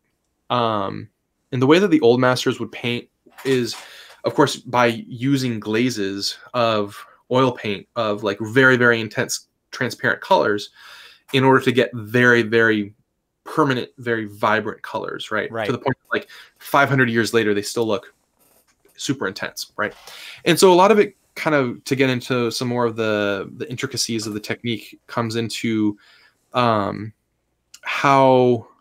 your underpainting is done, which of course has a little bit of grayscale underneath that I worked on, like almost a sketch, but just very lightly because I did a lot of the heavy lifting with the airbrush. Gotcha. And then what I did was essentially glaze from like the upper kind of yellow green colors into the turquoises and then into the blues, which were phthalo blues. But the other thing that I did there was I made my highlights more opaque and more eggshellish, flattish kind of texture. Yep. Whereas the shadows are very glossy. And what that does is it not only gives the illusion of depth, even more depth than is actually there, but it also just like, it really lets the colors kind of do different things. Like phthalo blue red shade, if enough of it is accumulated and you turn it into light, it actually starts to give off reds. And ultramarine does similar things where if enough of it is stacked on top of itself, it'll start to give off purples. And so you can do some really interesting nuance work with those kind of techniques. And then the other thing too that I had completely accidentally done when I was started painting this guy, or it wasn't when I started painting him. I was like midway through what I was doing with the armor, and I was like, oh, what do I need to do? This is just missing something.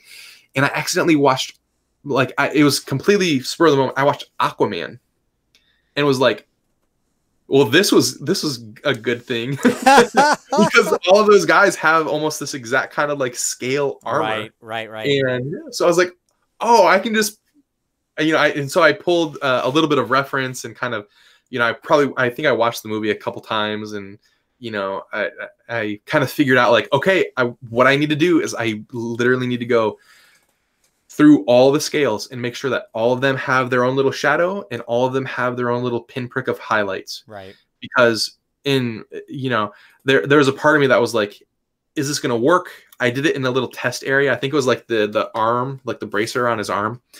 And I was like, okay, it looks kind of cool right here. Is it going to work with everything? And so I think I did like the shoulder pad or the rest of the arm. And I was like, okay, I think this is going to work. And I did it. It took like probably a day and a half to go through just all the armor and do all the little, all on the scales and all the little dots, because each of the scales has a little dot of white. And that was also kind of an experiment too, because it was like, okay, is the underlying value going to influence these dots of white? And it did, right? It ended up looking great. So yeah, it was a really interesting experiment. And the majority of I think almost the entire miniature is painted with, I want to say like 6 or 7 colors total. Nice. Very limited palette. And is kind of great too because it has that diorama feel.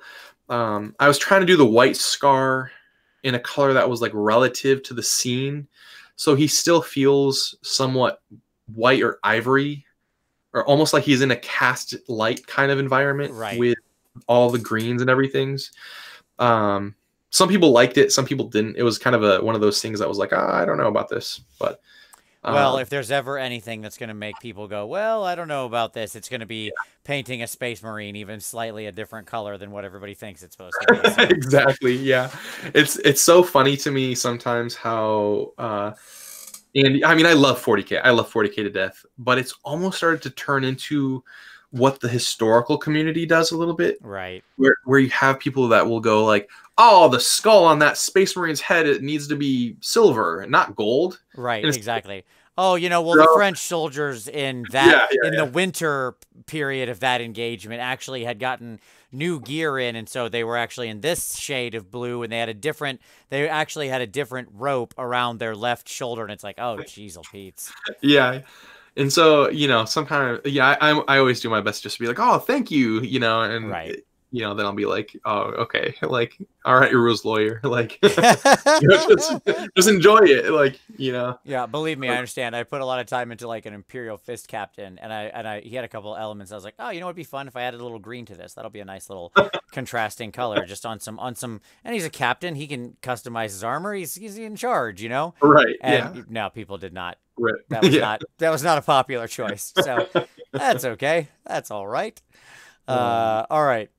So then we've got this fantastic barbarian, and I love this guy just because this is such a wonderful example of, I think, my favorite thing to paint and thing to be expressive which is skin tones. And you've captured so many wonderful tones in this. Like, this guy has such a wonderful muscularity to him. Thank you. And you've really captured it well. And like, the yellow, the red, the blue, it's all working so well here in that. He feels like he's out on a bright, sunny day. Like, it's great. Thank you, man. Yeah, and this was one of those. This was the last piece that I painted when I was in England before Monte Sansovino. And so a lot of this is like, when I see it now, I'm like, oh yeah, I was painting the English. I was painting the path that I walked almost every day for almost 2 months. Nice. Right? And so I now looking back on it, I can very clearly see it and kind of capturing that sunlight, that warm sunlight that would come through when, the clouds would clear and everything. And also just kind of this is kind of like the culmination of almost that entire year of, this whole, not only the adventure in England, but also kind of like the adventure that led up to it, right. And everything. So trying a lot of different things, trying to incorporate, on the bear, all the markings on the bear and everything is all in oils and in pasto, trying to kind of add something almost sculpturally through the paint onto the model. And then, just really, going at it with the skin tones, just really trying to replicate a lot of what I had seen without, copying directly. Right. And yeah, I mean, even for me, it was one of those things where I would kind of work on it like element by element. And by the time that I got to the end of it, end of painting the model, I was like, is this going to work? And then I built the base, and I kind of, when I was building the base was kind of where the storytelling started to kind of like creep into my mind of like, why, like, going back to the whole character building is like, why is this guy so angry? Yeah. Like, like there's not a lot of reason for somebody just to be this angry for no reason. Right. And so I kind of finally came to the point where I was like, it turned into a little vignette of grief. Like, if you rotate it around, you can actually see there's like 2 candles and 2 different skulls. And one of the skulls is a little bit smaller than the bigger one. So you can kind of understand from that implication that like it's probably his wife and a child to some extent. Like, and then from there, if you're looking for it and you're trying to figure out the story, you can kind of figure out like, hey, maybe this guy has some of these magical elements from things that he killed, and he's back where the story began, having gone through this. And he's like, maybe, it's like that story of like, does vengeance, like, it doesn't fix things. Right. Like it kind of does, but it doesn't. Like you can't replace things that you've lost necessarily. So it was kind of an interesting, it was one of the first times for me personally that I had actually put that level of thought into it, and whether or not somebody else understood that was irrelevant to me at that point. Right. It was my story that I was telling. And so, and then also just trying a ton of techniques that I had kind of been itching to try, and itching to experiment with. And he ended up earning me a, what was it? It was a silver in, sci-fi fantasy standard. Nice. So I was one of, I think 6 or 7 that year, in standard category that placed in That's awesome. that level. So, it was, yeah, there's so much that goes into it. Like there's so much trial and error on the skin tone. And I think that's sometimes what like you almost have to do and what makes it work. And something that I figured out now, just by doing more study and more research, is that like, if you add on just tons and tons and tons and tons of transparent layers, eventually what happens is you start to get this almost like luminous kind of thing going on with your skin tones, where it's actually starting to behave the way that skin actually behaves because of the way that light's interacting with the surface. Yep. And I think a lot of people, some people experience that like the way that I did, where they just work so hard at something that they just like beat it to death, and that I painted it the way that the character looks. Like it was barbaric to some extent. Like it was refined but barbaric in the sense that like I just hit it enough times until it behaved, right? Sure. So yeah, and then all the other things, the NMM and all of that, it was just this was kind of almost catching on to the idea of shape language. I had kind of figured out that like my highlights need to all orient a certain way. Right. I had really learned from the Big Child guys like how to stack my highlights and shadows in a way that compositionally looks very appealing. The best example that I have of it is if you look at like the shoulder, like his on my side, it's the shoulder, it's the hand with the axe. Okay. If you look at the top of it, it falls from like the highlight to a really dark shadow, and then immediately it picks up really, really bright. Yep. From there. And so that's just one of those things where like if you have an overlapping kind of shape and rhythm like that, it's in your best interest to go bright to dark. Yep. And then bright to dark.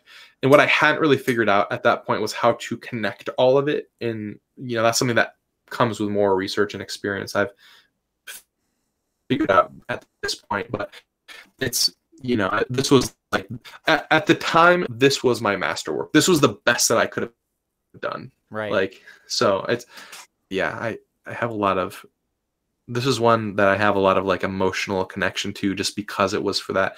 And it was interesting too, because like I literally traveled around with this thing in a shoebox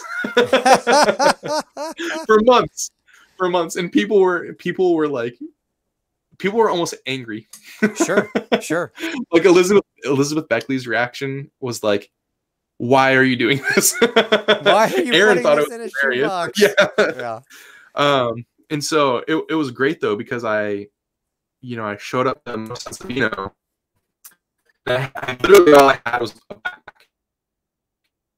backpack with a couple days clothes and my miniatures that I was taking to the show, right? Right. And so I pulled out this shoebox, right? And I started unpacking it.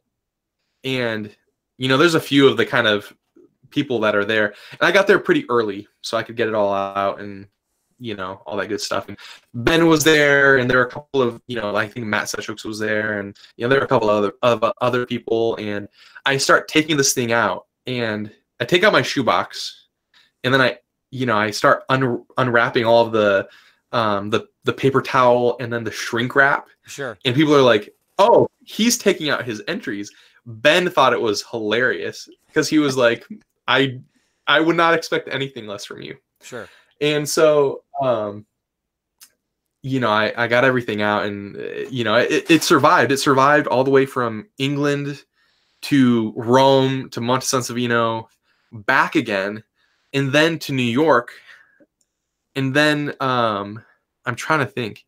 I think by the time I got back to the US and by the time I took it to Adepticon, I had actually built myself a wooden box, and so it wasn't quite as terrible. It seemed like I took it to maybe I took it to, I can't remember where, but I took it somewhere, and I took it out, and I had it packed the same way. And there are just a bunch of people that were like, why are you traveling with it that way? And I was like, it works. It works. It doesn't, you know, it doesn't break. It doesn't chip, you know? Yeah. As long as it's in there securely, but still has like room to move a little bit. Yeah. Yeah. Well, I mean, that's one of the things that's magical is like, if you want to keep your miniatures safe when you ship them, wrap them 3, 4, 5 times with some shrink wrap. You're good. Yeah.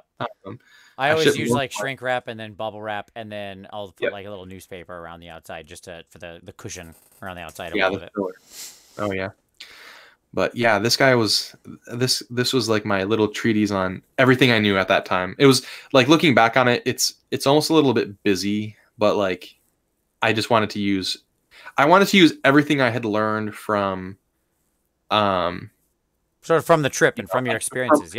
From like Adepticon to that point. Right. Adepticon that year is really where it began, because I did Adepticon, went home for a week, packed, moved out, went to a masterclass from Kirill Kanaev, and then literally 2 or 3 days after that masterclass, flew to England. There you go.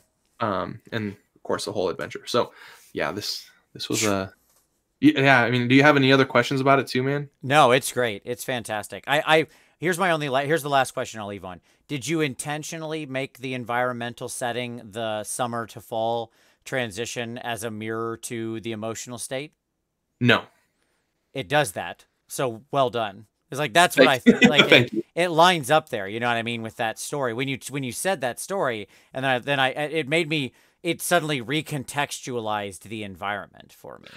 Yeah, and I can even see that now, even more so. Like I intentionally did the spiral because I wanted people to follow the spiral. Right. But yeah, the way that I work, there's some of it's intentional. Usually I start working and I let the work speak to me. Usually it's like midway to like 2/3 of the way through a project. And then even then I'm just like, you know, this piece has a lot of emotion in it from the get-go, but I don't get to do that as much now because of the way that I work. But yeah, this guy definitely had that, and I can see it now as well. Like I just don't think of all of those things. I really let my subconscious kind of do a lot of that work for me. Absolutely. Because if I tried too hard at it, it just wouldn't work. Well, like, you can end up overthinking it as well. Yeah. You have to and this is why, I was talking earlier about structural impressionism and why I like it so much, is that like they were the guys, and just as like a point of reference for everybody watching, the structural impressionists are like Manet and Joaquin Sorolla and John Singer Sargent are all really famous structural impressionists, because they still used the draftsmanship of like how to paint or how to draw and create structure, underlying structure with anatomy and gesture and all of those fundamentals for fine art. And then they would do the impressionism and the work with the light on top of that. Right. And so that's kind of like, that's what I try to do with my work. I like to know all of the structure and a lot of the science and theory behind what I'm doing. But when I work, I don't try to actively think about that when I'm working. Then I'm going into what I feel, or what I want the person who's looking at it to experience maybe a little bit. Yeah. Right. Yeah. Because the structure is going to be there. I'm going to use the structure no matter what, because I've thought about it Consciously and meditated on it so much and observed it so much that it's going to come out. Right. Right. So anyway. No, nice. All right, so then next up, we've got the bust. So this is I don't remember his name, but he's the guy from P3 or from Privateer Press, I should say. Yeah, everybody always jokes around that he looks like what's that? He's an actor. Um, frack, what is it? He was like a really famous actor, seemed like from like the mid '80s. But anyway, yeah, this guy was like the let's have fun with NMM. Like, right. let's see how far we can like push texture with NMM. And yeah, I'm the gold the gold armor was really where I started, and it took like 3 different iterations for it to get to this point.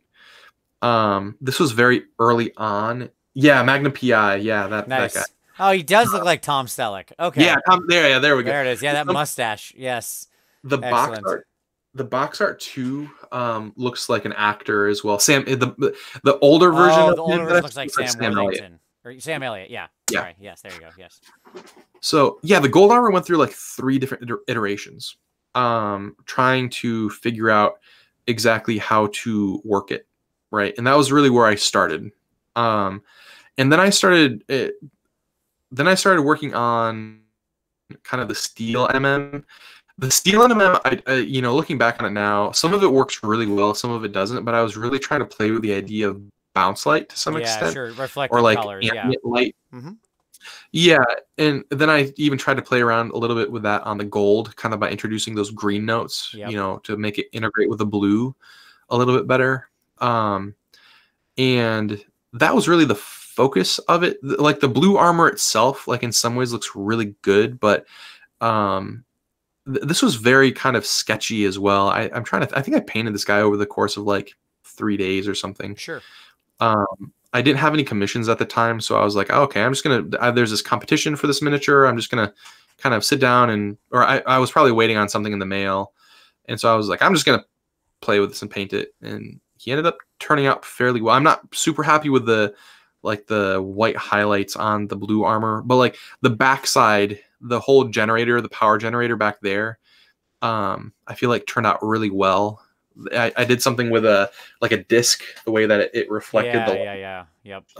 But there were a few technical errors. This is one of those ones that just felt very like it felt like an illustration almost more than a 100%. It looks like to some extent 100%. Like when you look at a lot of illustrations for games and art and stuff, they're not making like they have access often to like computer software, and even then they're not ultra smooth blending it, right?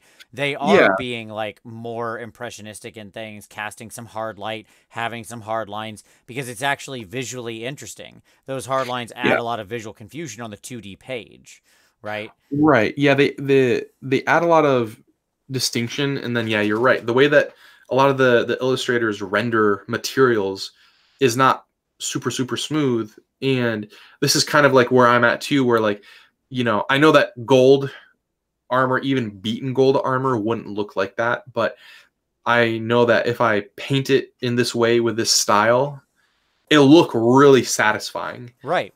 And I think that's kind of where I landed on with this one. Was just like, okay, let's just play around with a bunch of different materials.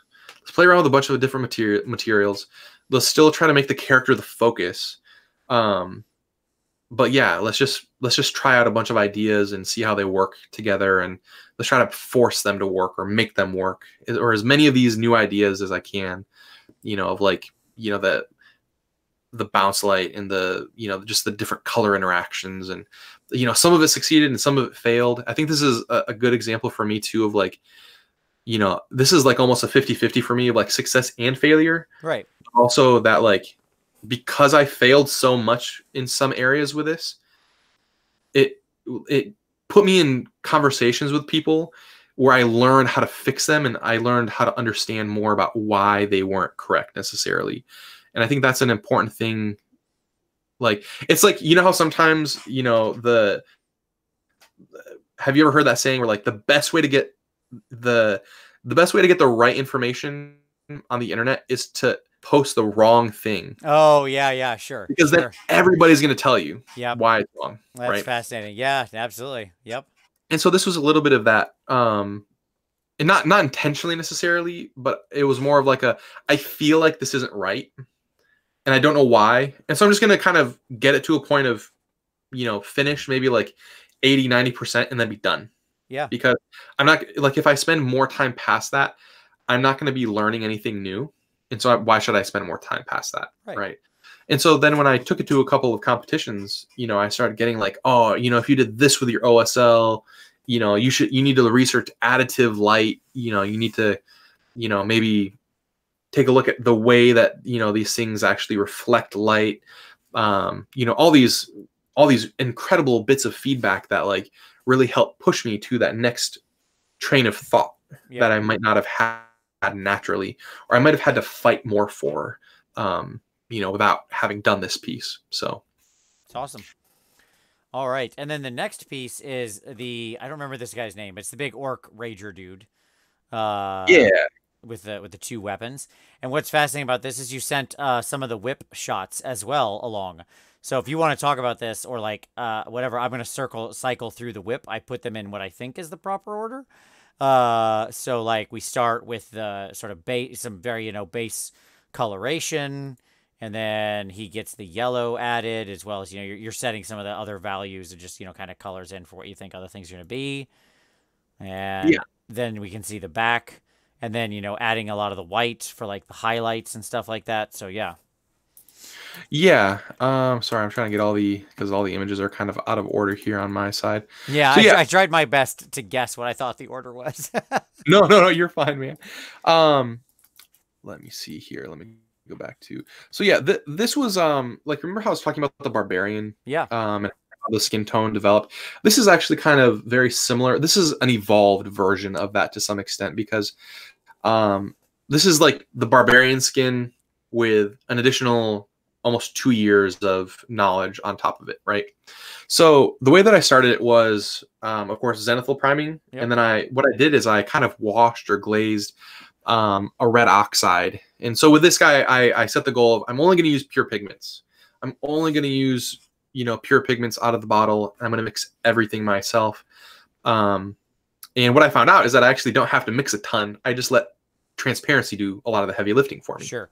Were you using like traditional HBAs, artist acrylics, Chimera? What were you using to Yeah, I was using Chimera and golden acrylics. Okay. Golden fluid acrylics were my main, and then Shrinka titanium white. Those were the colors. And so yeah, I of course did a couple of washes, glazes with the red oxide, and then from there I just started to kind of sketch up my highlights and everything using essentially just using a combination of different things. I didn't really know where I was going. I had some reference that I pulled from Blizzard, World of Warcraft, all that good stuff, and I really just tried to use that as a point of reference and kind of try to find my way to a point of like transparency and underpainting to where it felt right.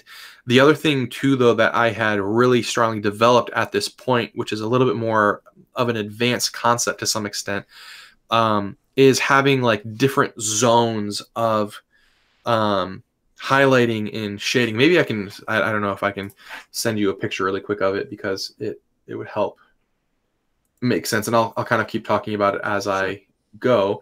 The idea though is that you have like, let's say you have like a highlight zone, right? Like we can say it's here on my forehead. Within this zone of highlights, there's going to be a highlight, a midtone, and a shadow just for the highlight zone. Right. For the midtone zone, there's also going to be a highlight, a midtone, and a shadow. But my highlight for my midtone might only be like a midtone or even a shadow for the highlight. Right. And so actually like quantifying that thinking and actually saying, okay, this actually functions well.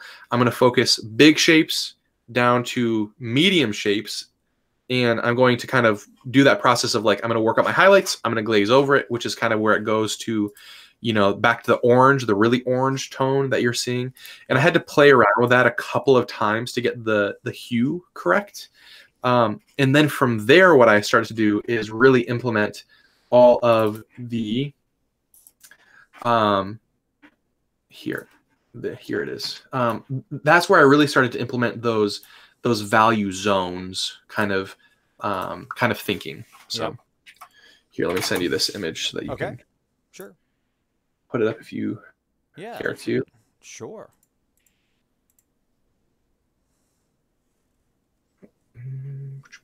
That should be it. Yeah, that's it. So you can kind of see it a little bit more closely there, and I have it all written out and all kind of. And this is the way that I do master studies. Not necessarily by, you can see with this was for a student. I was really outlining the shapes just to get the student to think about like each of the shapes. Yeah, give me just a moment. I'll bring it up here on screen while you're talking about it. Give me just 1 second. No problem. I know I'm kind of because it's a good it's a good reference. All right, should be here in just uno momento. So yeah, I was really utilizing that, and then I also there we go. I've got that image up now. Okay, awesome. So yeah, I mean, you can really see the way that I outlined all the shapes, really basic shapes, even though they have a lot of complexity. Sorry, folks, that my face is kind of covering that a little, but most of it's still visible. So sorry about that. And so, yeah, it really is because the human anatomy looks very, very complex, but if you can simplify it, it helps so much and this is something that miniature painters do a lot, in my opinion, is they go like, oh, details. And the problem is that they're so focused on the details that they lose sight of the big picture. Right. So that's something that I'm a very big proponent of, is like, ignore all of the details and focus on the big structural things first. And of course, teaching what those big structural things are. And then from there, then we go into the medium-sized things. Right. And then only at the very end are you allowed to focus on the details. Yeah, I think of it a lot like, I try to explain it as like an inverted pyramid, right? I'm starting, no matter what it is, I'm starting with just the biggest shapes, volumes at the largest scale, right? And then I just slowly bring it to the point in any particular section. Exactly. And yeah, I mean, you can kind of see over there on the top left side of it, like the mid-tone for the highlights on the highlight area. You can see it, kind of placed into the mid-tone section. It looks like a highlight. Right. And then the same, with like a mid-tone shadow in the mids is a highlight in the shadows. Right. And so there's just all these kind of, that was what I was thinking of. And then the other thing that I was thinking of, to make this even more complex, I hope this is all very interesting for you guys, is I really wanted to play around with the idea of ambient occlusion and ambient light, right? And the thinking behind that is like, you have a big light source like the sun, right? And that casts light. And you guys can kind of see it in space, right? Like when the sun casts light and there's no atmosphere, you have black shadows because there's no light. There's no light. But what happens when the sunlight hits the atmosphere is the atmosphere diffuses it. And so if there's a cast shadow, the light that's coming in that's been diffused, which shifts into a bluer hue, comes into the shadows. And so what I did, though, is I took the saturation slider and I ramped it up a little bit. Yeah, so let's go back to the photo. And there we can see. So if we look at the final product, we can see how much you've pushed sort of the almost the blue shadows, which is also works great and is super fun against the orange skin, right? We've got a natural sort of complementary color scheme there where it's really making the orange seem more intense by upping the saturation on the blue, right? Yeah, and one of the things that I did, and here I actually have the picture kind of as we're talking. I worked as a customer service agent at T-Mobile for a long time, and so I can like talk and do things on the computer with a lot of ease. One thing that I did as well is I actually learned how to use a new tool, which is Blender. It's a 3D programming or a 3D animation tool. It actually can simulate light environments very, very well. And so I actually did a light simulation to be like, hey, is this something that I can do that's going to look well, is somewhat realistic, that maybe I can artistically push the limits of a little bit? And I did the the simulation and found out that like, hey, this actually kind of functions well, and so I decided to push it on the model itself.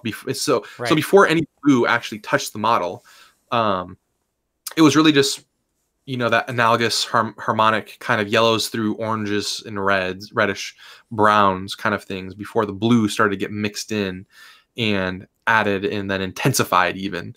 And so this is a blast. I love this piece. This is one of my favorite pieces that I've ever done. This was another one too where the client hired me to paint it at a very high level, and the amount of time gave me the opportunity to kind of tell that story. And I mean, if you guys are familiar with World of Warcraft at all, you know that one of the big things with an orc is the fact that they've been enslaved. And so it's kind of like, why is this orc angry? He's fighting for his freedom. It's not, it doesn't become that barbaric, aggressive orc anymore. It humanizes it. It makes it relatable, and it turns it into like a symbol of something and not just of anger and fear. Right. Yeah. So, and besides all the things that are going on in China right now, I know it's kind of weird to talk about that with all of that going on, but yeah, I mean, on top of that too, you can kind of see going from the barbarian to this orc and kind of talking about how to connect all of the tissue. You can tell that those lessons have been learned. Kind of the ability to kind of differentiate those zones of highlights and shadows in the different zones of highlight and shadow. Gave me the opportunity to really perfect like the muscle, like the sinew in the transparency of the muscle on the chest, and all kind of like I really advanced. This was kind of the most advanced non-metallic metal that I had painted at the time, because I had really refined ideas about what light does when it interacts with different like levels of chromatic metal. So there are a bunch of new theories that had gone into this, and this for me, and I think you can probably relate to this, working professionally, is that sometimes when you work professionally, it doesn't feel like you're growing. Sure. And for me, like the first like year and a half or so of being professionally, was like, am I growing? Am I just grinding out piece after piece? And so I did this piece and was like, oh yeah, I'm getting better still. Okay, this is okay. Right. Yeah, it can be one of those concerns. I'm gonna flip back to you here. Put you back up on the screen. Yeah, I absolutely agree. It can be one of those things where you're like, you can kind of get into a rhythm and wonder if you're still actually pushing yourself because you don't have the time. You know what it is? It's because you don't have the time necessarily to fail. Right. Right. You don't have the time to fail. You don't really even have the time to like look at what you're doing like in retrospect. Yep. Necessarily. Like it almost has to be something like this where it's been 3 months to a year or something like that, and you're having a conversation with somebody and seeing your own work again with fresh eyes. Right. Right. Yep. So. All right. Yeah, man. So let's start coming toward the end here. We'll do some questions. People in the audience watching, if you have some questions for Anthony, go ahead and drop them in the chat. But I'm going to start with my questions. So here we go. Are you ready for the lightning round questions?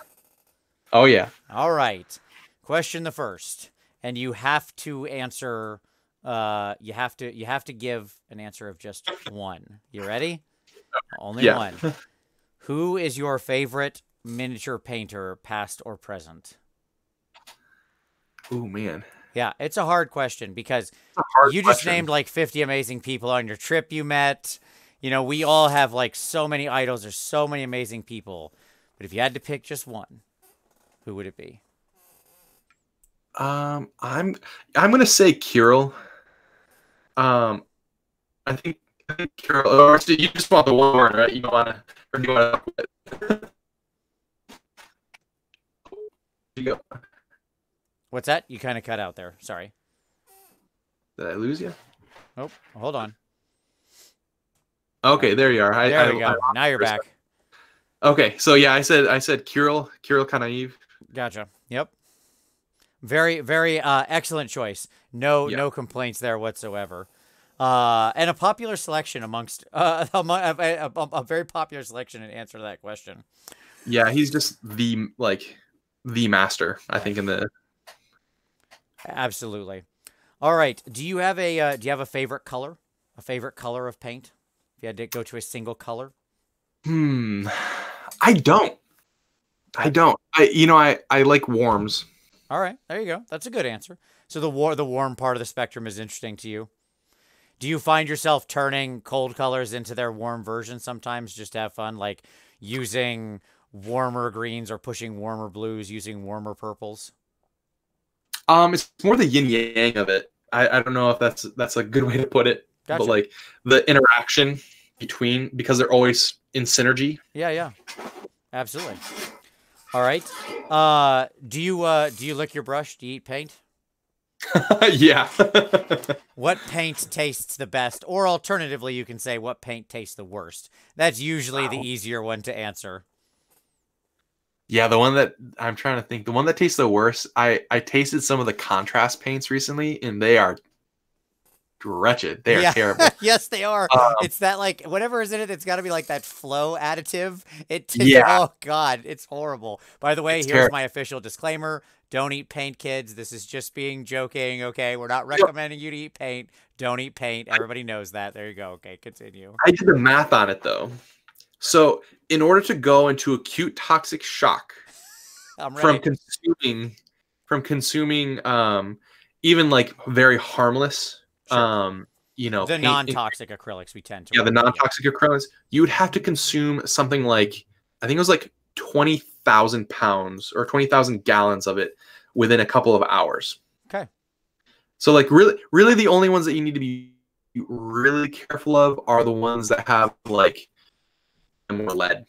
Yeah, sure, sure. Like the heavy metal things like that or stuff like that that's in there. Yeah. Yep. All right. My last question, then we'll go to an audience question, which is, what is your favorite type of miniatures to paint? And by the way, type here means whatever you want it to mean. Okay. I I really love 75 millimeter. I think 75 millimeter. It's just enough that you can be extremely creative. It's not so small that it's limiting in terms of because like when you get down into like 28 true, you have to be extremely technically accurate in order to paint it well. Right. And so it limits your creativity. It becomes an exercise in technique and not so much in art. And I feel like the bus gives the best arena to like tell stories, be extremely creative, kind of start to bend or push the boundaries of what you can do, Right. and also learning because like when you're learning big, it's easier to take what you learn big and transfer it small. Yeah, agreed. Yeah, 75 is for people who've never painted like 75 mil or bust size stuff. I couldn't recommend it enough. It is such a more I don't want to say like non-stressful or I don't know. Like it does feel like a more freeing experience is the best way I can say it. It's just it's strange. It's a different.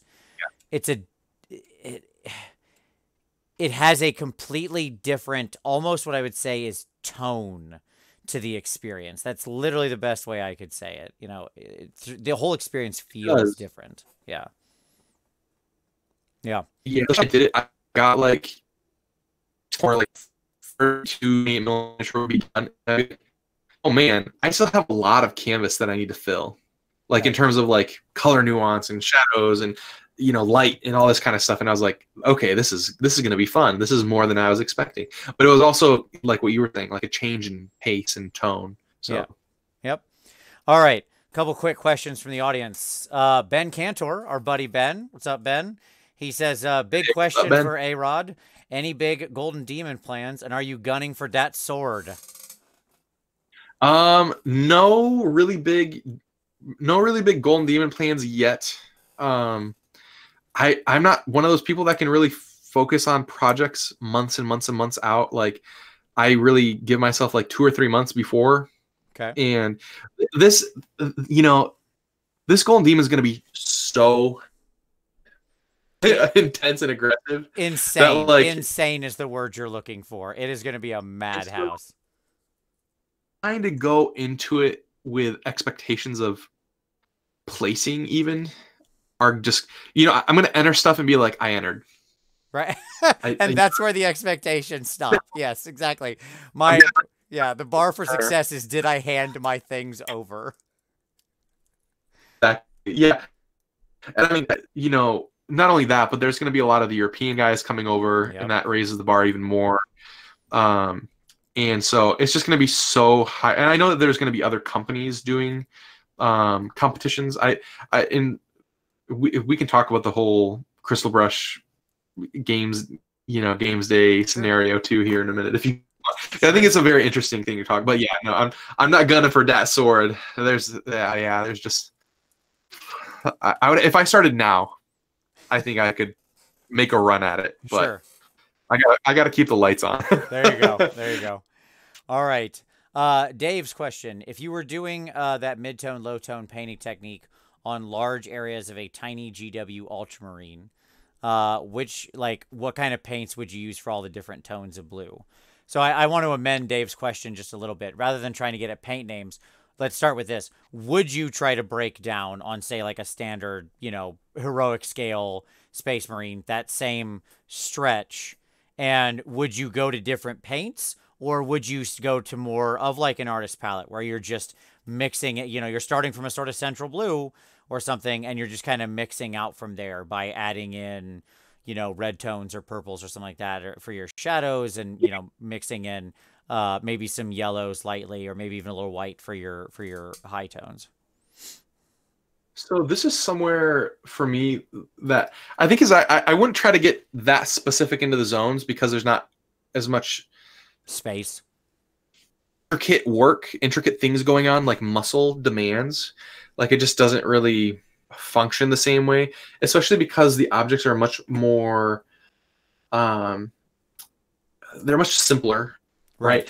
And so what I would do though is I would have a very simple palette, and I can give actual colors. I would literally probably just use white, phthalo blue green shade, phthalo blue red shade.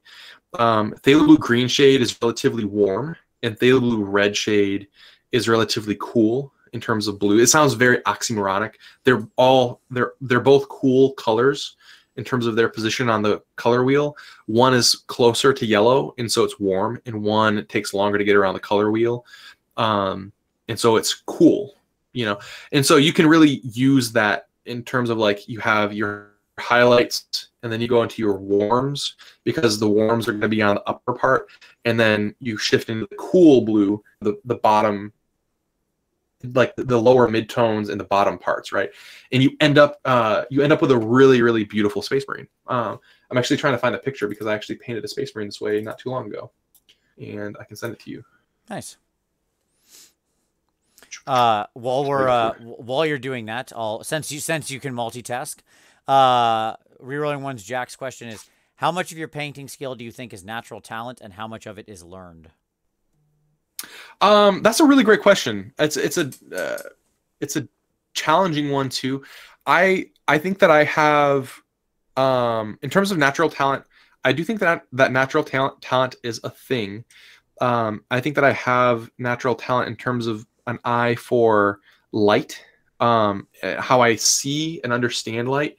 But beyond that, I would say it's like 5, maybe 10% talent, 90% work. An artist should always be an artisan first, right? If it's not a craft, if it's not if it's not a discipline before, then you're going to be waiting around for the motivation and the muse and the creativity to flow. Right. And if you're doing that, then you're never going to produce work.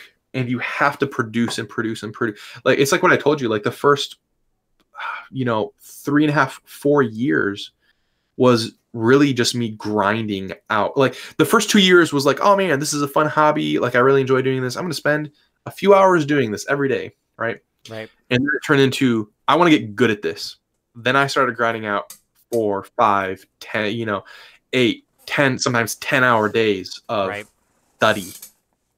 And when I would go to these museums, I had a sketchbook, and I was taking notes. I was doing sketches.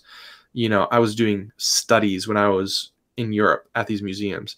And so all of that work is what facilitated my ability to be able to produce the level of work that I can produce. Yep. Um, and that's the most like I think that needs to be told and emphasized so much more, because it's not this like ephemeral thing. Like I just woke up one day and was like, I'm good at this. And I love too that I have the opportunity to teach, because I've taught a few classes now on that concept of ambient light. And when usually at the end of the class, I take my students outside so they can actually start to observe it outside of a controlled environment. And it's like looking at a great old one. Like it's almost too much sensory information, because it all seems apparent, and then you bring it to the conscious mind, and then you're like, oh wow, there's this whole thing I didn't think about ever before. Right. Because your brain just smooths it all out. Yeah, because like one of the examples that I give is that like I teach shape language, right? And I say, okay, cylinders, like here's a cylinder, the highlight matches the shape. Here's a sphere, the highlight matches the shape. Here's a plane, planes interact this way with light. And I go, okay, does that make sense?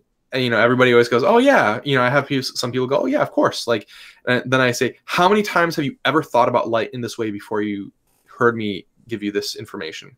And that's when they all go, oh, never. Sure. So there's so much of it that's learned that then has to be implemented.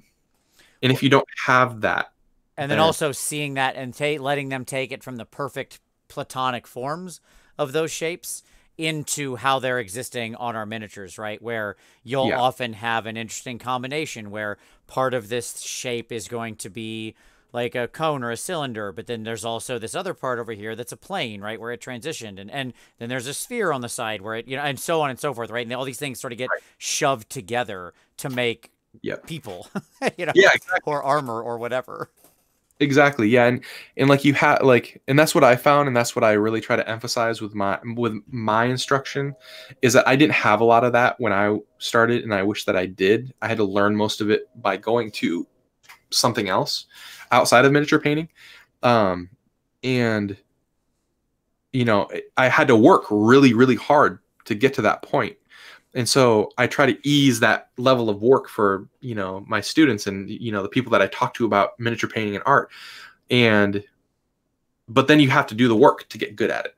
That's no matter what. It's like my dad does construction and, contracting. He couldn't build a house from the ground up if he hadn't worked really, really hard over 5 years to learn how to do that. He didn't wake up one morning and know how to frame a house. It wasn't an instinctual thing. Yeah. But nobody ever asks the carpenter, like, oh, you have such a talent, or tells the carpenter. Right. It's just, it's implied that there's work. And so I think with art, there needs to start to be the same kind of like train of thought or understanding. So agreed. Anyway, I'm sorry, I went really, really far. I'm glad you did, because it's a huge I know we're going on a long time. No, it's fine. I don't know a single artist where at least 80, 85, 90% of their talent didn't come, or of their capability. There you go. That's what I want to say. Didn't come from work, and not just from, people can often have I agree with you, like an innate eye for light, or maybe composition or color. Like some people are just really good at kind of having an innate sense of like how color works together well and stuff like that. I've noticed that a lot, where just, my wife, for example, tends to have a good eye for color, right? She doesn't have any formal training. That's a thing. But like the road from translating that to the capability of doing high quality work is a huge amount of learning in between. Michael Jordan had an immense amount of natural talent that then got him failed off of his college basketball team because he never worked hard to actually learn it. And then he had to go and actually put in the hours and put in the practice. And he had this huge resource of natural talent, but only through hours and hours and hours of work. The Beatles were amazing musicians, no doubt, but they also spent 60 hours a week for almost 5 years playing in, German dive bars, basically. Playing together, putting in those hours to get skill, to really magnify what was undoubtedly a wealth of natural talent into being great. Right. And that's, I think the thing is though, is that once people get to that point, of success, or like being recognized for their ability, like a lot of times that's a person's initial introduction to that person. Right. And because it's that person's initial introduction, they assume that that person has always inherently had that. Right. Because it's their first taste of it. I don't know. Totally makes sense. And then the only thing they see of them is the finished work that is super high quality, right? Yeah. It's like initial confirmation bias. Exactly. I don't know another way to put it. And so, yeah, it's, I think that, especially with art, like, especially with visual art, it's something that I think that lately has started to be demystified a little bit more, but it's still, you know, tricky. Yeah, agreed. All right, well, Anthony, I think we've come to the end here, sir. This has been great. This is fantastic. Yeah, it definitely has. It's a pleasure getting to chat with you more. I'm looking forward to to seeing you at the cons more now. Hey, absolutely, man. We're going to be hanging out. I'm going to see you at AdeptCon. One of these years, Nova and ReaperCon are going to happen on a separate date. I'm sure of it. And then I'll see you at both of them. Definitely. Yeah. And congratulations again on, you know, the Best in Show and all the success at Gen Con. Thank you. It was a pleasure, you know, and an honor being able to judge your work. So, yeah. And let me tell you what, let me return the favor and say this. If you're looking, you know, depending on whatever you do for Golden Demon, but also I'm judging for Resin Beast next year. So, you know, maybe get yourself a creature caster thing. I'd love to see a big monster in that case from you. That'd be an honor to judge. That's all I'll say. Yeah, I would love to. I would really love to. Hopefully I can convince one of my clients to be like, hey, you should do a creature caster. There you go. All right, somebody watching this, hit up Anthony with a creature caster commission. Let's make it happen, all right? We can get it out there. Somebody wants an awesome demon or monster, and there is no better man you could select to do it. Remember, look down in the description. Find Anthony's socials, his Patreon. Obviously, I think if you've seen the amazing work, you've heard the amazing journey, obviously, this is a great guy to learn from. Go check him out. So do please go follow him on everything. Participate in that Patreon if you're interested. But Anthony, it's been an absolute pleasure, buddy. Thank you so much. Right back at you. Yeah, thank you. Absolutely. To you out there watching, thank you very much, everyone. As always, it is deeply appreciated, and we'll see you next time.